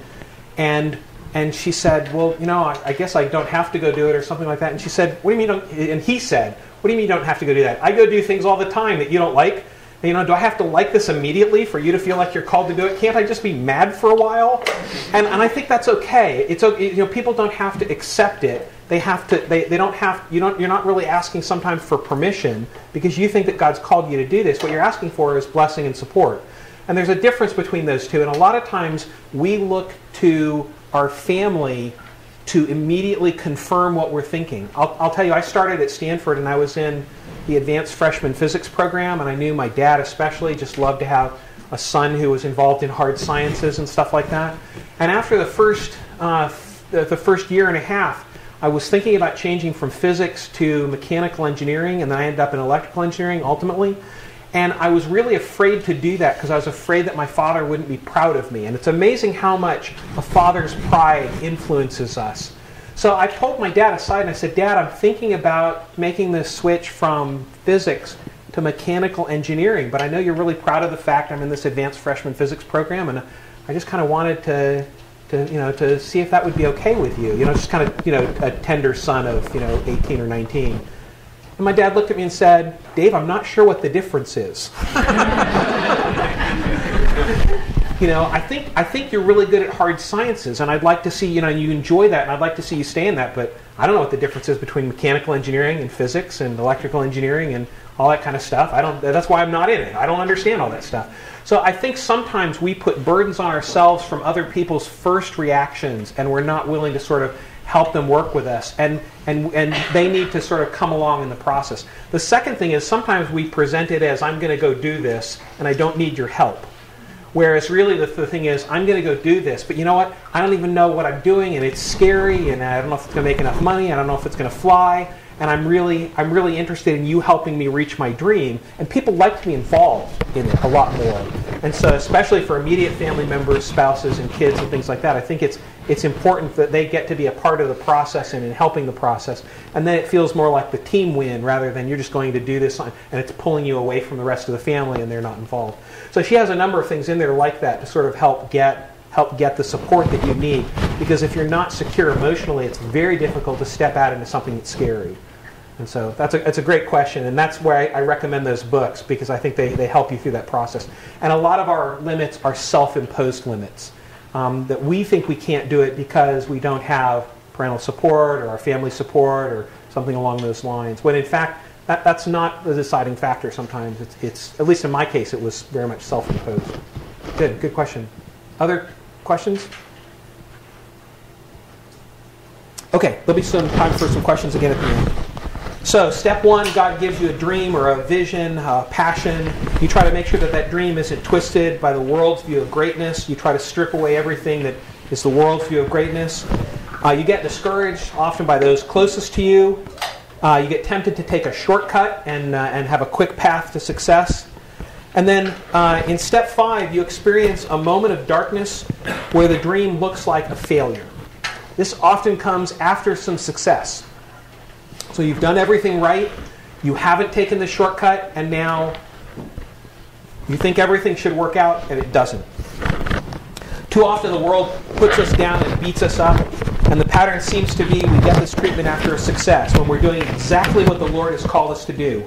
And during these hours of darkness is when the dream we've had looks like a failure, and we're ready to give up. So if you will, there's the passion that God gives us, there's the wisdom for how to get there in a godly manner, and then there is this period where what you really need is grit, because it just does not seem to be working. It seems to be a failure. We're going to take a look again at another biblical character. This biblical character is Elijah. James 5 tells us Elijah was a man with a nature like ours. So James says, Elijah, just like you, sitting here. And he prayed fervently that it might not rain, and for 3 years and 6 months it did not rain on the earth.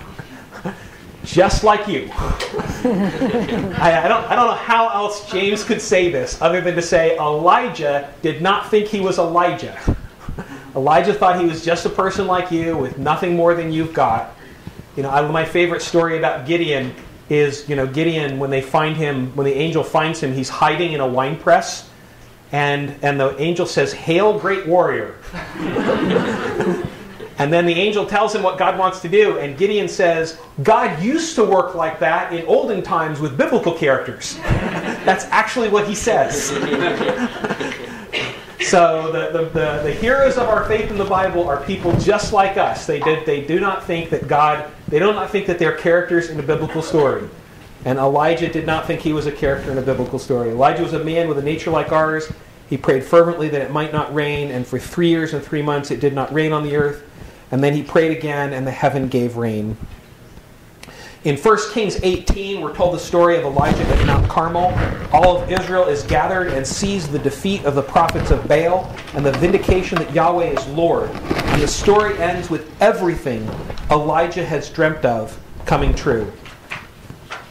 Let me just read that. And at the time of offering of the obligation, Elijah and the prophet came near and said, I'll just skip to the end. Then the fire of the Lord fell and consumed the burnt offering and the wood of the stones and the dust and licked up the water that was in the trench. And when all the people saw it, they fell on their faces and said, The Lord, Yahweh, He is God. The Lord, He is God. So all of Elijah's hopes for the nation have come true. And after this display of power, Elijah thinks even Jezebel herself should repent and return to Yahweh, because it's obvious that the Lord is God. Or at least the people should rise up in force and depose Jezebel and Ahab. But miracles cannot soften hardened hearts. Only God can do that. Let's take a look at what actually happened in 1 Kings 19. Ahab told Jezebel all that Elijah had done and how he had killed all the prophets with the sword. Then Jezebel sent a messenger to Elijah saying, So may the gods do to me and more also, if I do not make your life as the life of one of them by this time tomorrow. Then he was afraid, and he arose and ran for his life and came to Beersheba, which belongs to Judah, and left his servant there. So this is one of Elijah's darkest hours, all of 1 Kings 19. He's supposed to have had success. Instead, now they're out to kill him. And he's trying to figure out, okay, what am I supposed to do? Because everything that I thought was supposed to happen when you have success has not happened. And so what I'm going to do is I'm just going to analyze what one moment of darkness looks like, because when you have these moments of darkness, you will be in Elijah's point of view, and you will succumb or not succumb to the same kinds of pressures that he did. So the first one is emotional reasoning. Elijah was afraid. He ran for his life and he felt like a failure. Emotional reasoning is always destructive, and it goes like this: I feel it, so it must be true. So this is emotional reasoning. In the hour of darkness, this is what will happen. Continuing, but he himself, verse 4, but he himself went a day's journey into the wilderness and came and sat down under a broom tree. And he asks that he might die, saying, It is enough now, O Lord. Take away my life, for I am no better than my fathers. So Elijah judged himself, and he found himself wanting. I'm no better than my fathers. I thought this was all going to work. It didn't work. And now I don't know what to do because I've just been a failure. So Elijah judged himself and found himself wanting. In comparison to whom? Ahab? Jezebel? The priests of Baal? Apostate Israel? I mean, who's he judging himself to where he finds himself wanting on all of this? And I think the answer is that we tend to compare our weaknesses with other people's strengths. We label ourselves. We use criticism, condemnation to try to motivate ourselves. We say, I should have, about each of our weaknesses. And each of us is unique, and we react differently to different pressures. And the fact that Elijah runs off after being used greatly by God does not make him a failure. So it is not our case to be judging ourselves. It's God's case to do that, and God's already handled that. So again, this is another case where we are not to condemn ourselves. I heard a great comment, and I use it every time I'm tempted to do this, and that is that the Holy Spirit convicts us to return us to God, but Satan convicts us in order to drive us away from God and make us feel like we are not worthy to be used by Him. That's what Elijah is thinking at this point. He is thinking he is not worthy to be used by God. Well, when was he worthy to be used by God? Just sort of ask that question. God used him despite his worthiness or not his worthiness to be a faithful prophet among an apostate generation. So again, do not let your own self-criticisms and doubts drive you away from being used by God. Next one, Elijah thought his life was over. It's enough, Lord, take my life. Elijah did not think that God could use him again, so he might as well die. Bear in mind that after chapter 19, Elijah goes on to rain fire on some worshippers of Baal, condemn both King Ahab and Ahaziah for evil, part the river Jordan with his cloak, and ride a flaming chariot to heaven. Other than that, God cannot use me at this point to do anything useful. So no, might as well die. Let's take a look at verses 5 through 8. And he lay down and slept under a broom tree. And behold, an angel touched him and said to him, Arise and eat. And he looked, and behold, there was at his head a cake baked on hot stones and a jar of water. And he ate and drank and lay down again. This is going to sound strange, but not to my family members. Elijah needed to drink water, eat, and go to good night's sleep. Megan will testify, this is my answer for almost any problem she brings me. You need to be hydrated, and she's now a major in which she just read the reason for hydration in terms of emotional health, and it's scientifically proven. If not, here it is, biblically proven. That sometimes you just need to be well hydrated, get a good night's sleep, and eat something. And when things look really bleak, you need to take care of yourself in those regards. And if you haven't been sleeping well and you haven't been drinking enough, things are going to look a lot bleaker than they are. Your parents, if they've ever told that to you, they're right. Get a good night's sleep, drink something. The principle from that is we are corporal and we have a body. So some of us forget that at times, and we taxed our bodies beyond the limits. But we are corporal, we do have a body. We are finite, we can only take so much, and we need to take care of our body so that its condition will not be the deciding factor in our mental state. Verse 7. And the angel of the Lord came again a second time and touched him and said, Arise and eat, for the journey is too great for you. And he arose and ate and drank. If you didn't get it the first time, there it is again. And went in strength of that food 40 days and 40 nights to Horeb, the mountain of God. Elijah was worried, and God steers him toward a place where he will feel safe and secure. And Elijah's motions up to this point were fear, resentment, low self-esteem, guilt, anger, loneliness, and worry. In other words, he was human. So Elijah retreats to feel secure again and regroup. That is another valid principle for times of your darkness. You sometimes just need to have that time where you retreat to someplace you feel comfortable again, you regroup, and then you can go back into what God has called you to. It is okay to retreat, feel secure again, and regroup. Moving on to verse 9. There he came to a cave and lodged in it. And behold, the word of the Lord came to him. And he said to him, What are you doing here, Elijah?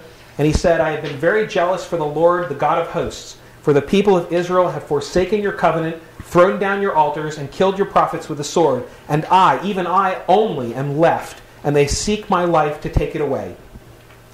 So the first principle is that Elijah is taking on too much responsibility. Elijah takes a responsibility for failing to change the nation. That is too heavy a burden for him to bear. He is taking on too much responsibility. We are responsible for our own actions, not other people's responses. And this is important. You may be required to tell someone the truth, but you are not required that they listen. So you can fulfill your duty by doing what God calls you to do in a situation where someone else is not going to listen. God tasks us with being responsible only for our own actions, not other people's responses. And then, in our hour of darkness, it looks bleaker than it actually is. There is still some good left in the world. Elijah is not the only one who's left. God has others, which he will ultimately reveal to Elijah. So a lot of the things that Elijah says about all the things that have happened and he's the only one left, that goes too far. It's bleaker.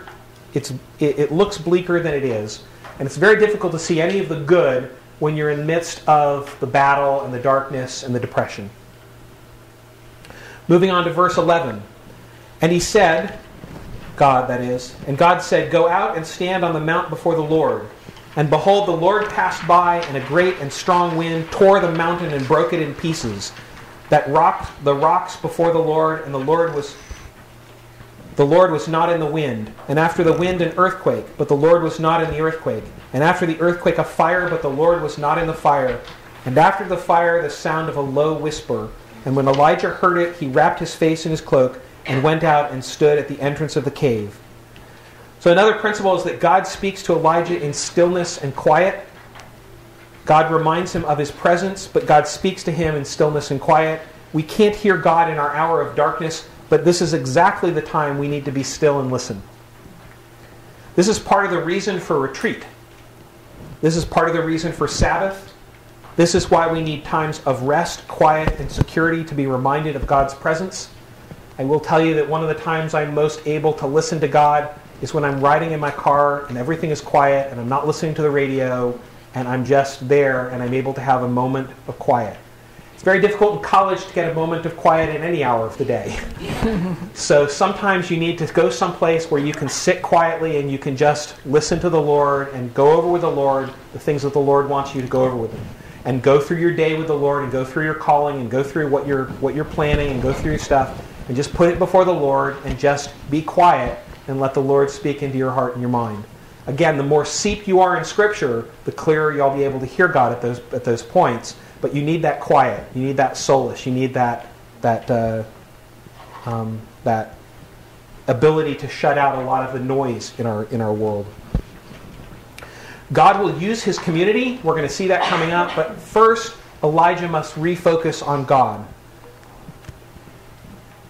So we first have to get ourselves right with God, and then the community around us will help us to reach that calling.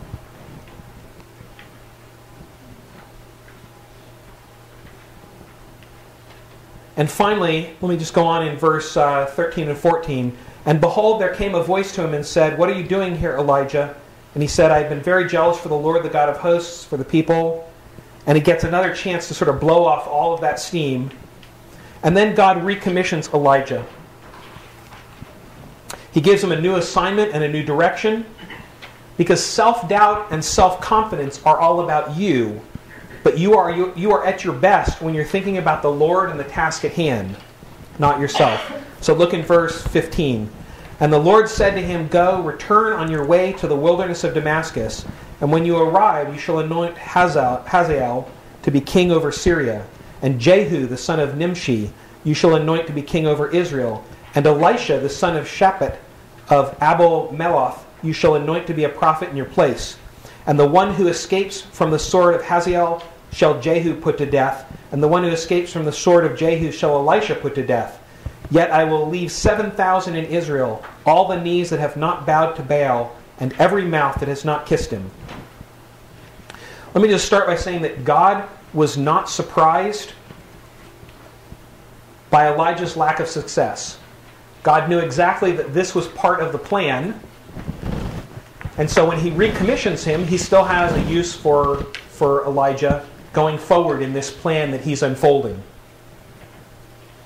God knew everything about Elijah. He knew what role he was to play. And now he's using Elijah and Jazel and Jehu and Elisha to bring about his purposes. Elijah's task was now one of anointing others for God's work.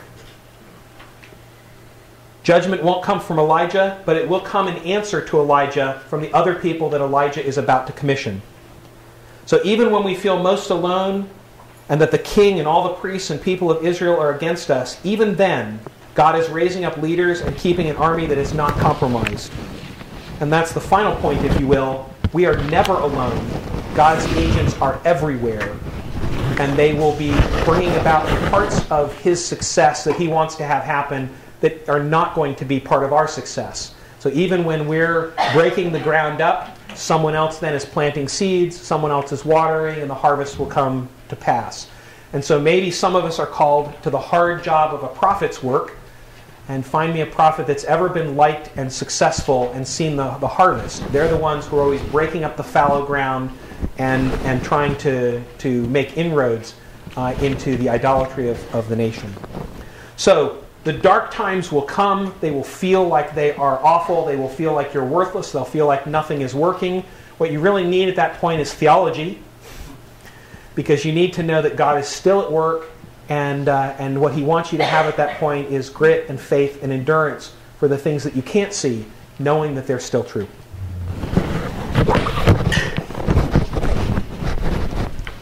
Okay, so we're going to move on to the sixth kind of step or stage of calling. So God gives you a dream. It gets twisted by the world's idea of greatness sometimes. You can get discouraged by those closest to you, tempted to take a shortcut, do everything right, and then experience this darkness or failure. But the next step is typically God will do something better than you ever imagined. So he will take your dream, and maybe you were expecting it to go this way, but now you see all along it's been headed another direction, and it's better than you ever imagined. And we already saw this a little with David. When he refused to take the shortcut and kill Saul, he did get the kingship, and it was better than it would have been had he taken matters into his own hands. So I want to look at someone else who went through this, and we're going to look at the temptations of Jesus, because he's in this darkness, but I want to show you how surviving them led to God doing something better than he would have had he taken matters into his own hands. So I'm going to look at the version that's in Matthew 4, and you have that on your handout. And we're going to go through these pretty quickly, so just bear with me because we're going to fly a little bit. So Matthew 4, this is verses 1 through 4. Then Jesus was led up by the Spirit into the wilderness to be tempted by the devil. And after fasting 40 days and 40 nights, he was hungry. I like that. 40 days, and like you couldn't figure that out. He was hungry.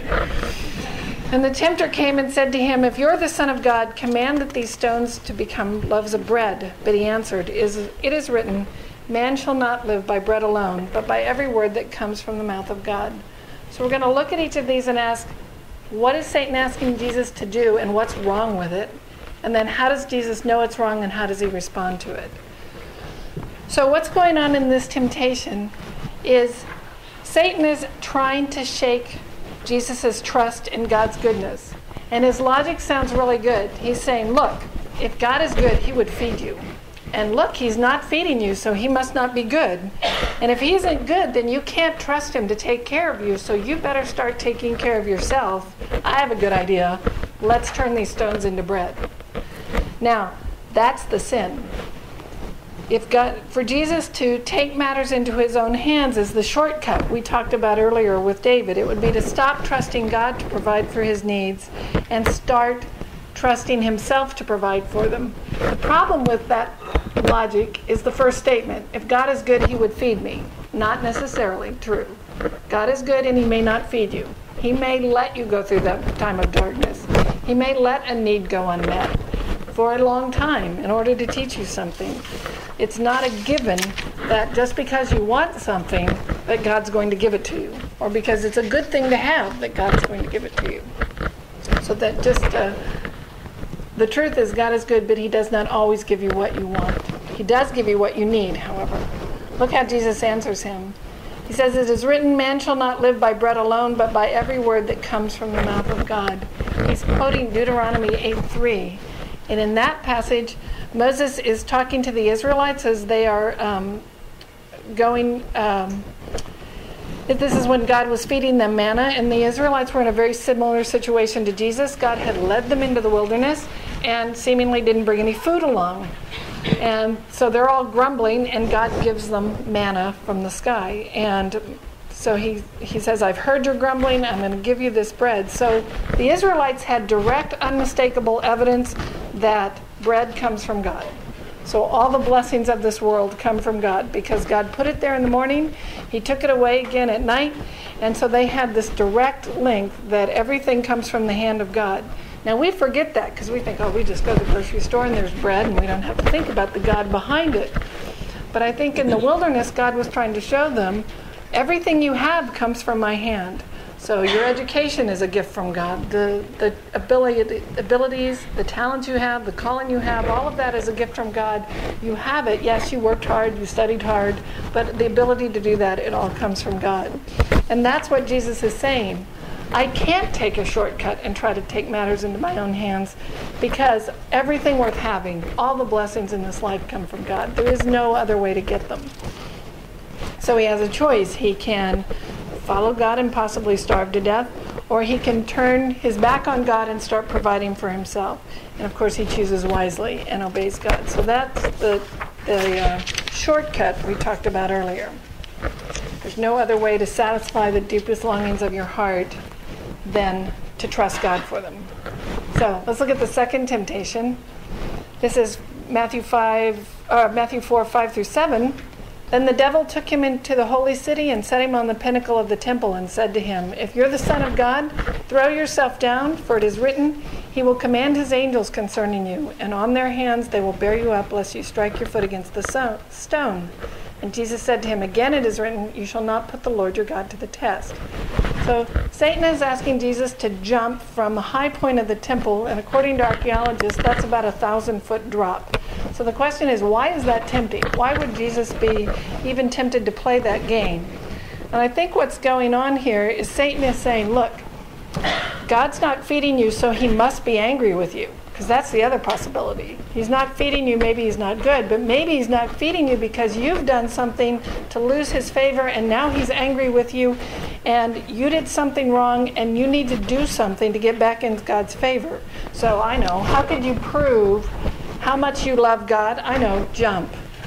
Do this great, miraculous act of faith, and show God what magnificent faith you have. He likes faith. He'll be pleased with that, and he will regain his favor. So go ahead, jump. So that would be tempting for Jesus. Insofar as he's human, he wants to be loved by God just like all of us do. And Satan is challenging that need. Well, I don't think God loves you anymore. Maybe you need to do something. Now, how many times do we do that? Life gets hard and we go, what am I doing wrong? I must not be praying enough, or maybe I'm not studying the Bible enough, or I'm not worshiping enough, or I'm not doing whatever enough. What do I need to do to start getting back in God's good graces? That's sin. For in the first place, you can't do anything to lose God's favor. That's what grace is all about.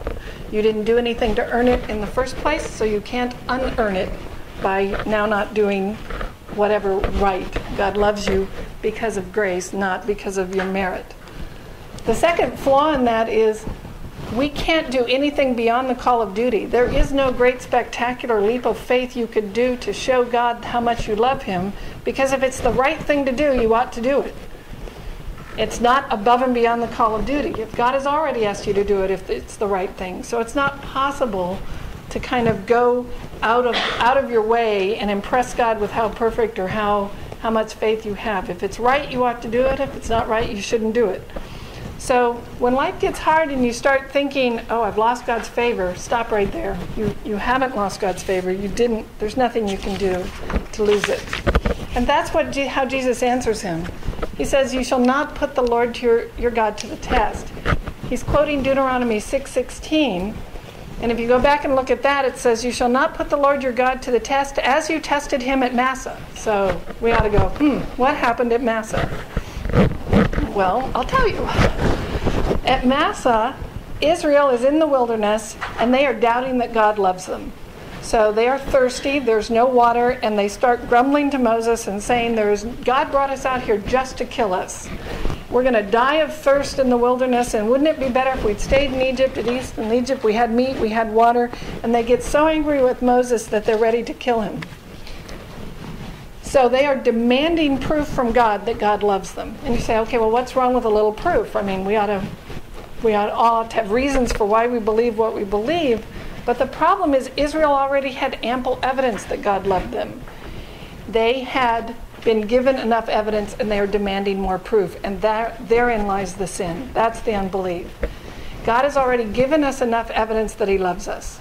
He's given us ample evidence. To demand more is unbelief. It's like holding your faith hostage and saying, I'm not going to trust you unless you prove to me whatever. So we have more evidence than even the Israelites had, because we're on the other side of the cross. So to stand at the foot of the cross or the door of the empty tomb and say, I don't know, God, you got to give me more evidence than that, that's unbelief. That is sin. And that's what Satan is tempting him to do. So demand further proof is unbelief. And that's one of those, when you get to that dark point, that point of failure where you think, oh, maybe my calling, I did everything right and people are trying to kill me, as in Elijah's case, that's where you want to start. You'll fall into this temptation of thinking, I've lost God's favor. But don't. Walk away from that. And let's look at the last one, because this is where I think we're going to see how God redeems everything. This is chapter 4, verses 8 through 11. And again the devil took him to a very high mountain and showed him all the kingdoms of the world and their glory. And he said to him, all these things I will give you if you fall down and worship me. Then Jesus said to him, begone, Satan, for it is written, you shall worship the Lord your God, and him only shall you serve. So Satan is asking here for Jesus to bow down. He's not asking for complete and utter loyalty. He's not saying switch sides and join my sides. What he's asking for is the gesture someone would give to their king. So if you read through like the Samuel accounts, and it says, well, someone will come into David's presence, and it will say they bow down before him. It's that deep bow, or it's sometimes touching your forehead to the ground. It might even involve kissing their foot, which was an act of respect that you gave to a king. And that's what Satan's asking for, just this little gesture of respect. Now, what makes that attractive is the promise he dangles with it. He says, I will give you all these kingdoms of the world and their glory if you bow down and follow me. So this is the shortcut. Because what does Jesus know? As Messiah, he's going to get these kingdoms. He is going to be the King of Kings, the Lord of Lords. Everything will be put in subjection under his feet. God has promised it. It must have been a longing of his heart, insofar as he wanted to accomplish God's will. That's what he would have been headed toward as Messiah. And Satan is saying, I'll give it to you now without the cross. How exciting is that? No suffering. You know, God's way of giving them to you, it involves the cross, beatings, being betrayed by your friends, being spit upon. It's going to be a lot of pain and agony, but look, I'll give them to you now. We know you're both going to win. We know it's going to happen. So just this one little act of respect, just kiss my foot just once. You don't even have to mean it, and I'll give it to you now. No suffering involved. Therein again is the shortcut. And that would have been very appealing, because God's way often involves suffering. And that's how Jesus answers him. He says, begone. He quotes, again, Deuteronomy 6, you shall worship the Lord your God, in him only shall you serve. So God has said there's only one way to get the blessings he has in store for you, and that is to trust him. You can't mix and match. You can't say, well, I'm going to do it a little bit God's way. I'm going to do a little bit the world's way. I'm going to mix, a little bit of faith with a little bit of my own self-effort and law-keeping.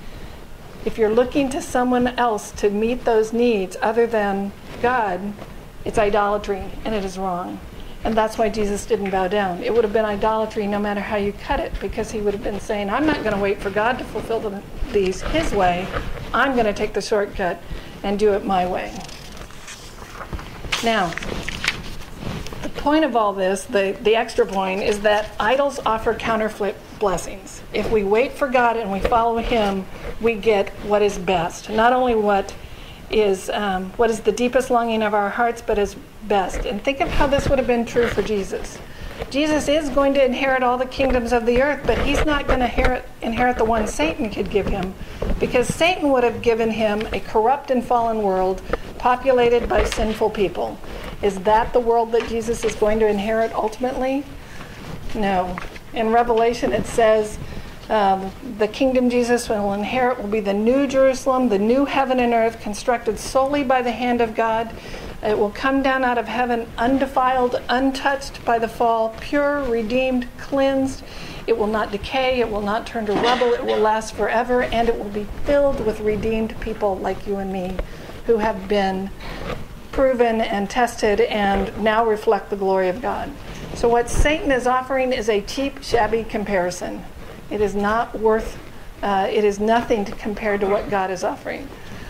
And that is true almost, I think it is true across the board. If you start taking those shortcuts, Satan may give you what you want, but it will be a cheap, shabby comparison to what God is offering you. Yes, his plan often involves suffering, and it may involve waiting, and it may involve trials. I almost guarantee it will involve trials, but it is best, and it will be better than you ever imagined.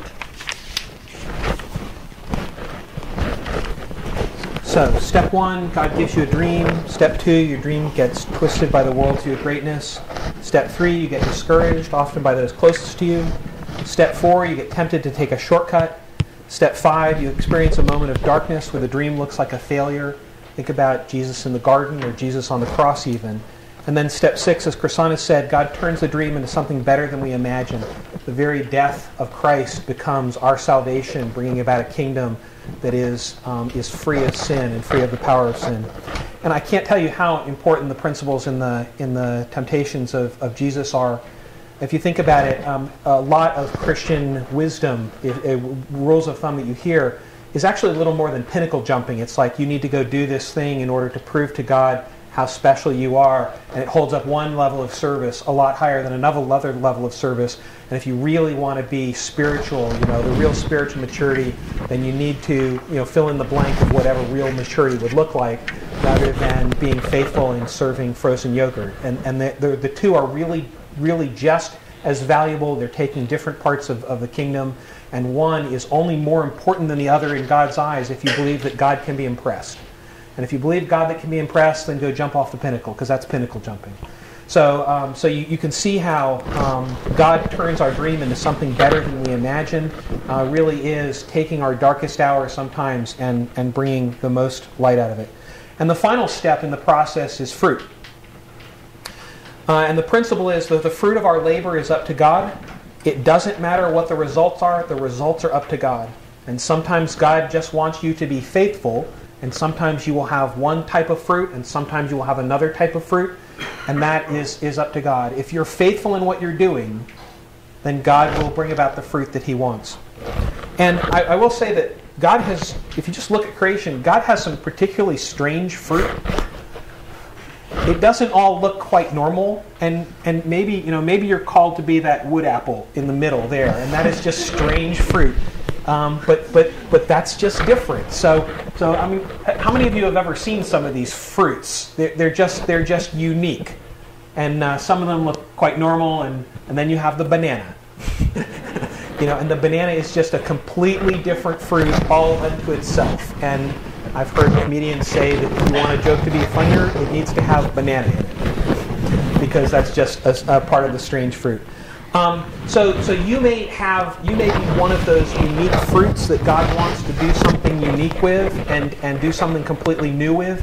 And quite often, if you go into a vocation and you figure out that God may want that vocation to be changed in a completely new and different way, that you may be just sort of the one who breaks that ground and sets the standard by which hundreds of Christians will follow you in doing it that way. And so if you think that there are some aspects of the business world or the commerce world, and you think to yourself, I don't know how you could be a Christian and be in that business, that is ripe for an opportunity to change the business model of that business. So, my whole business was fee-only financial planning, and it's fiduciary, and that was, the whole fee-only financial planning movement was only started in the 1980s by some people who said there ought to be a better way than trying to sell people financial products that they don't really want, and trying to be this pushing of salespeople. And so they said, why don't we just create something where you sit on the client side of the table? That's a whole aspect of financial planning that's only been around since the early 1980s, and I was able to step into that because people broke that ground in the early 1980s. So you can just ask yourself, what's the sort of the area of commerce that lacks the most integrity? Some of you may be called to that area to bring it more integrity, to bring it more in line with biblical values, and to change the whole paradigm of the way that particular industry works. And that will be a whole new piece of fruit, and it will be hard because you're going to be going against the grain of our worldly culture and what they define as success. But if you do that, you may very well completely revolutionize a business. No matter what happens, while we dream, we might do anything. But when we act, out of the infinity of possibilities, we only can affirm one poor, insignificant fraction. Give us enough time and opportunity, we can develop limitlessly in any direction, but we have to live in this time and this life. We must live this chapter, and we have to plan for time as well as for eternity. At best, only a poor little fragment will be realized in the brief span of life given us in this world. We must somehow lay both the foundation and erect the superstructure.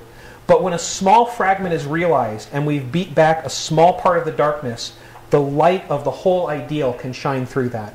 So even if you only do one really great thing in life, it shines forth of all the infinite possibilities that one thing reflects. If you think about it, this is the way that artists and athletes are judged. You don't judge an athlete by all the high jumps he missed. You judge him by the world record he set. Same thing's true of artists. They may have done lots of movies, but there's one film that's their best movie, and they're judged by the best they've ever done. And I think God wants us to be judged by the best that we do, not the worst, because we're trying to show forth what His ideal might be like. And the closer we come to that ideal, that's what we're looking for. Yeah, there's lots of failures and things you didn't try. Think about Thomas Edison and the 1,000 things that didn't work for a light bulb. But he's known as finding the one thing that did work for the light bulb. So he's not known for all of the failures. He's known for the success. And so when you get that one piece of fruit that's really beautiful and really unique, there's a sense in which it's echoes of all of the fruit, and there's lots of fruit that could come of that.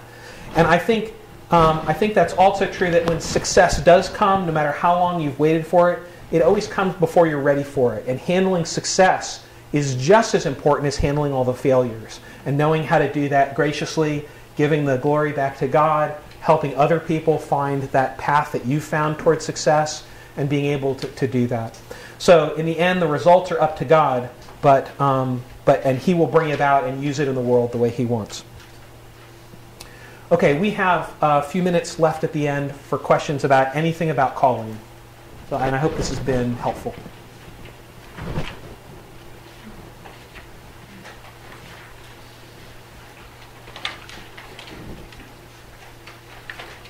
I learned from my father, sitting in a lot of financial planning conferences, that sometimes I'd have questions, but I'd refuse to ask them because that would show how little I knew. And he knew a lot, and he'd ask all kinds of questions. And I think, yeah, I didn't know what that was, but I was afraid to admit it.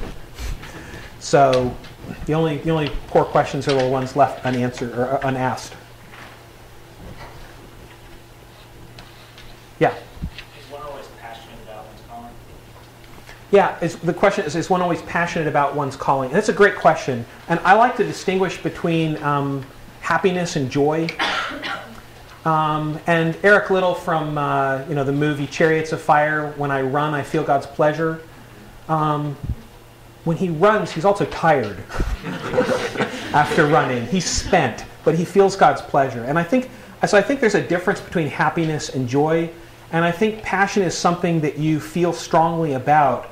But there's still all that dead weight work, and we underestimate the deadweight work in all the other disciplines because we don't see it. We only see the finished product.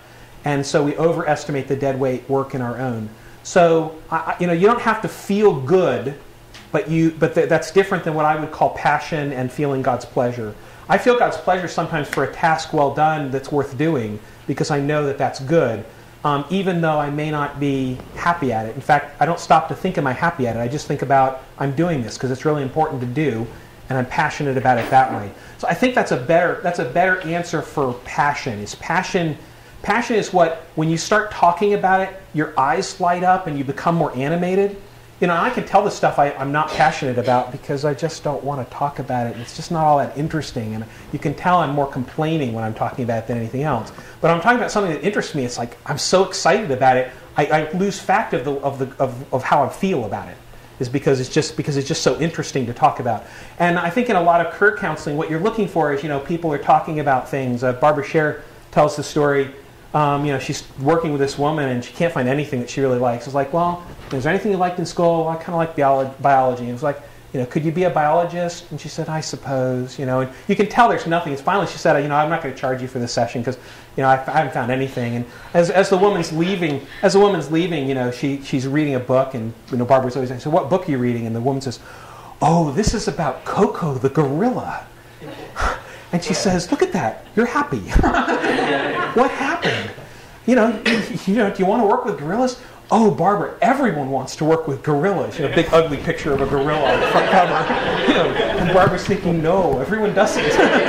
But you have to. She said, well, I can never do that. She says, well, your life sucks. You can't do anything else anyway. You might as well try.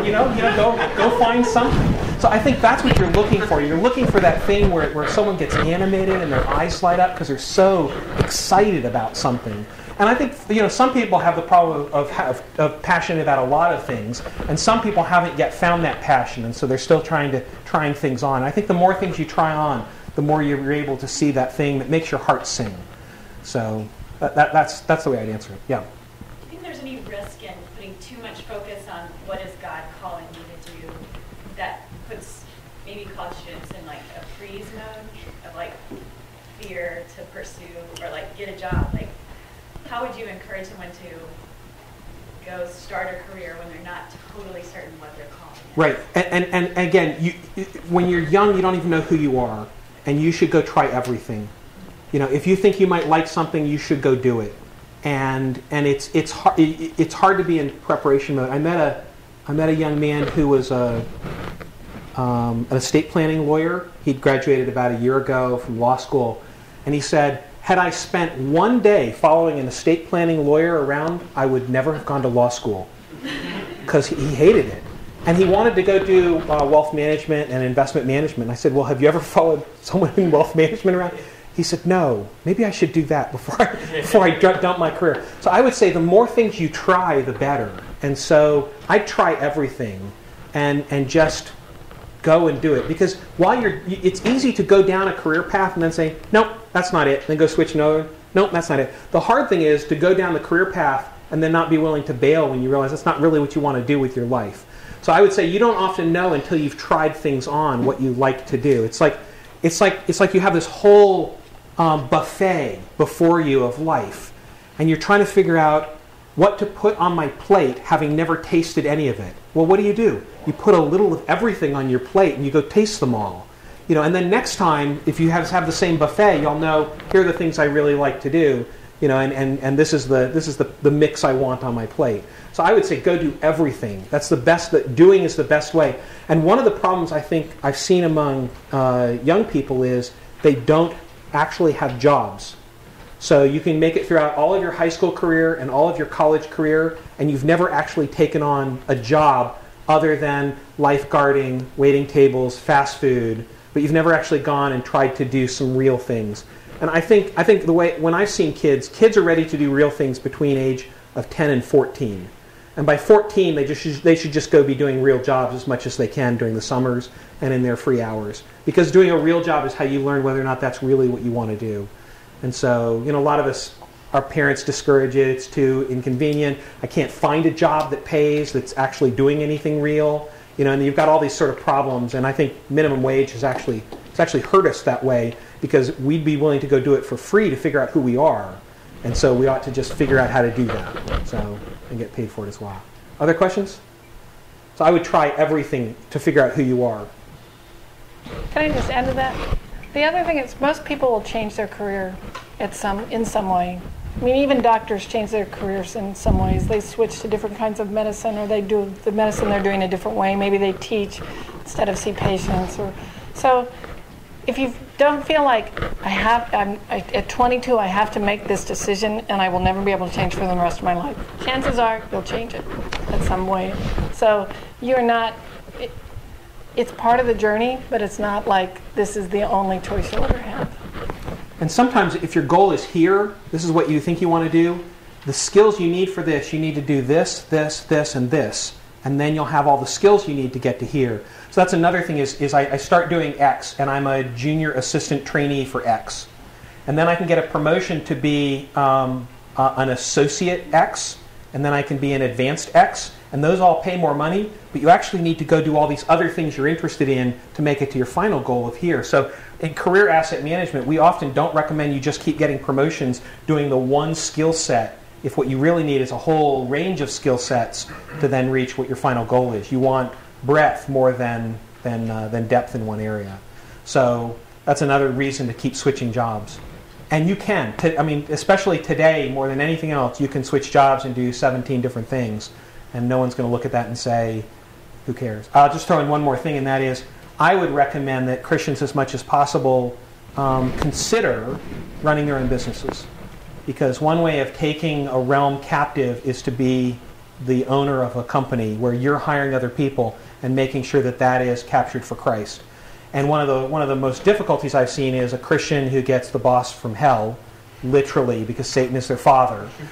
And you know, I mean, Jesus said, you know, if they're not following me, Satan's their father. And so now you've got this position of you're reporting to someone who doesn't have Christian values. And if you could have your own business, then you could have people reporting to you. And it will be much better for both the people who are reporting to you and for you as well. So being able to run your own business is a great privilege. It's scary, but it's a good route to try to go. Yeah. Other questions about anything?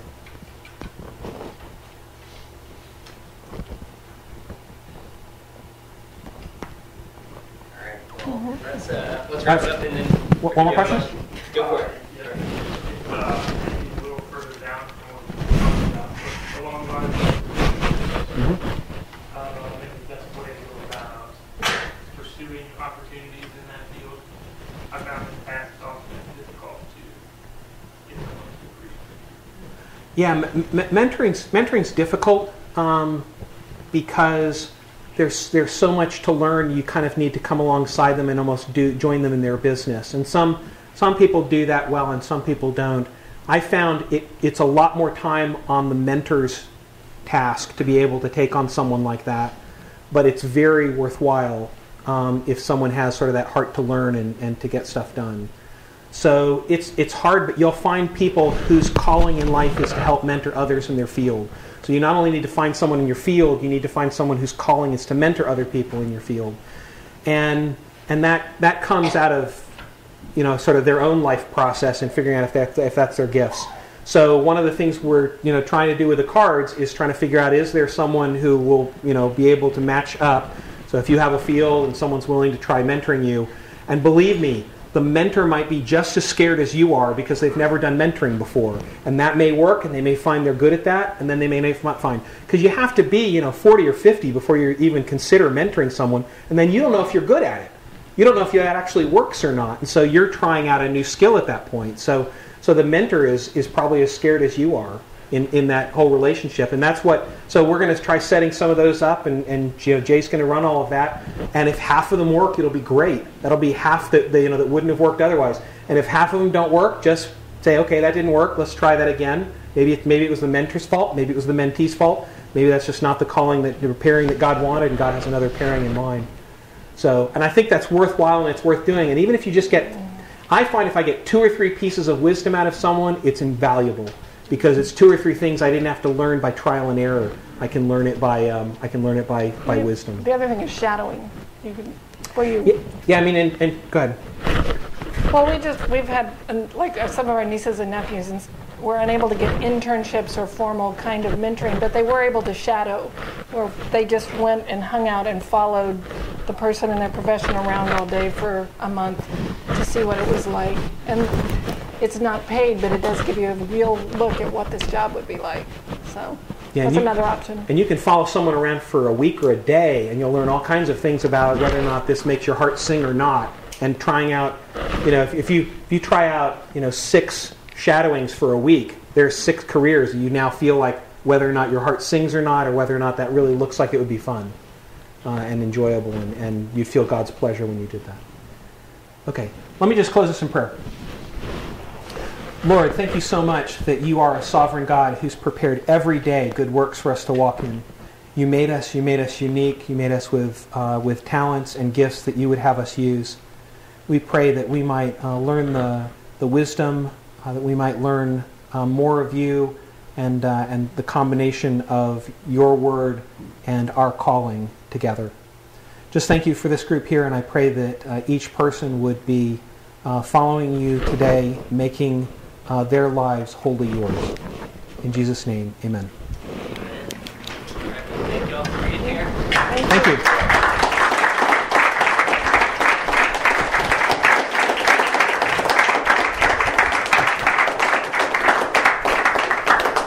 If you have a card that you want to turn in, pass those out back to these people. Thank you all.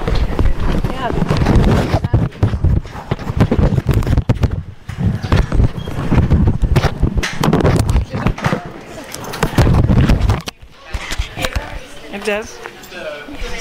Oh, yeah.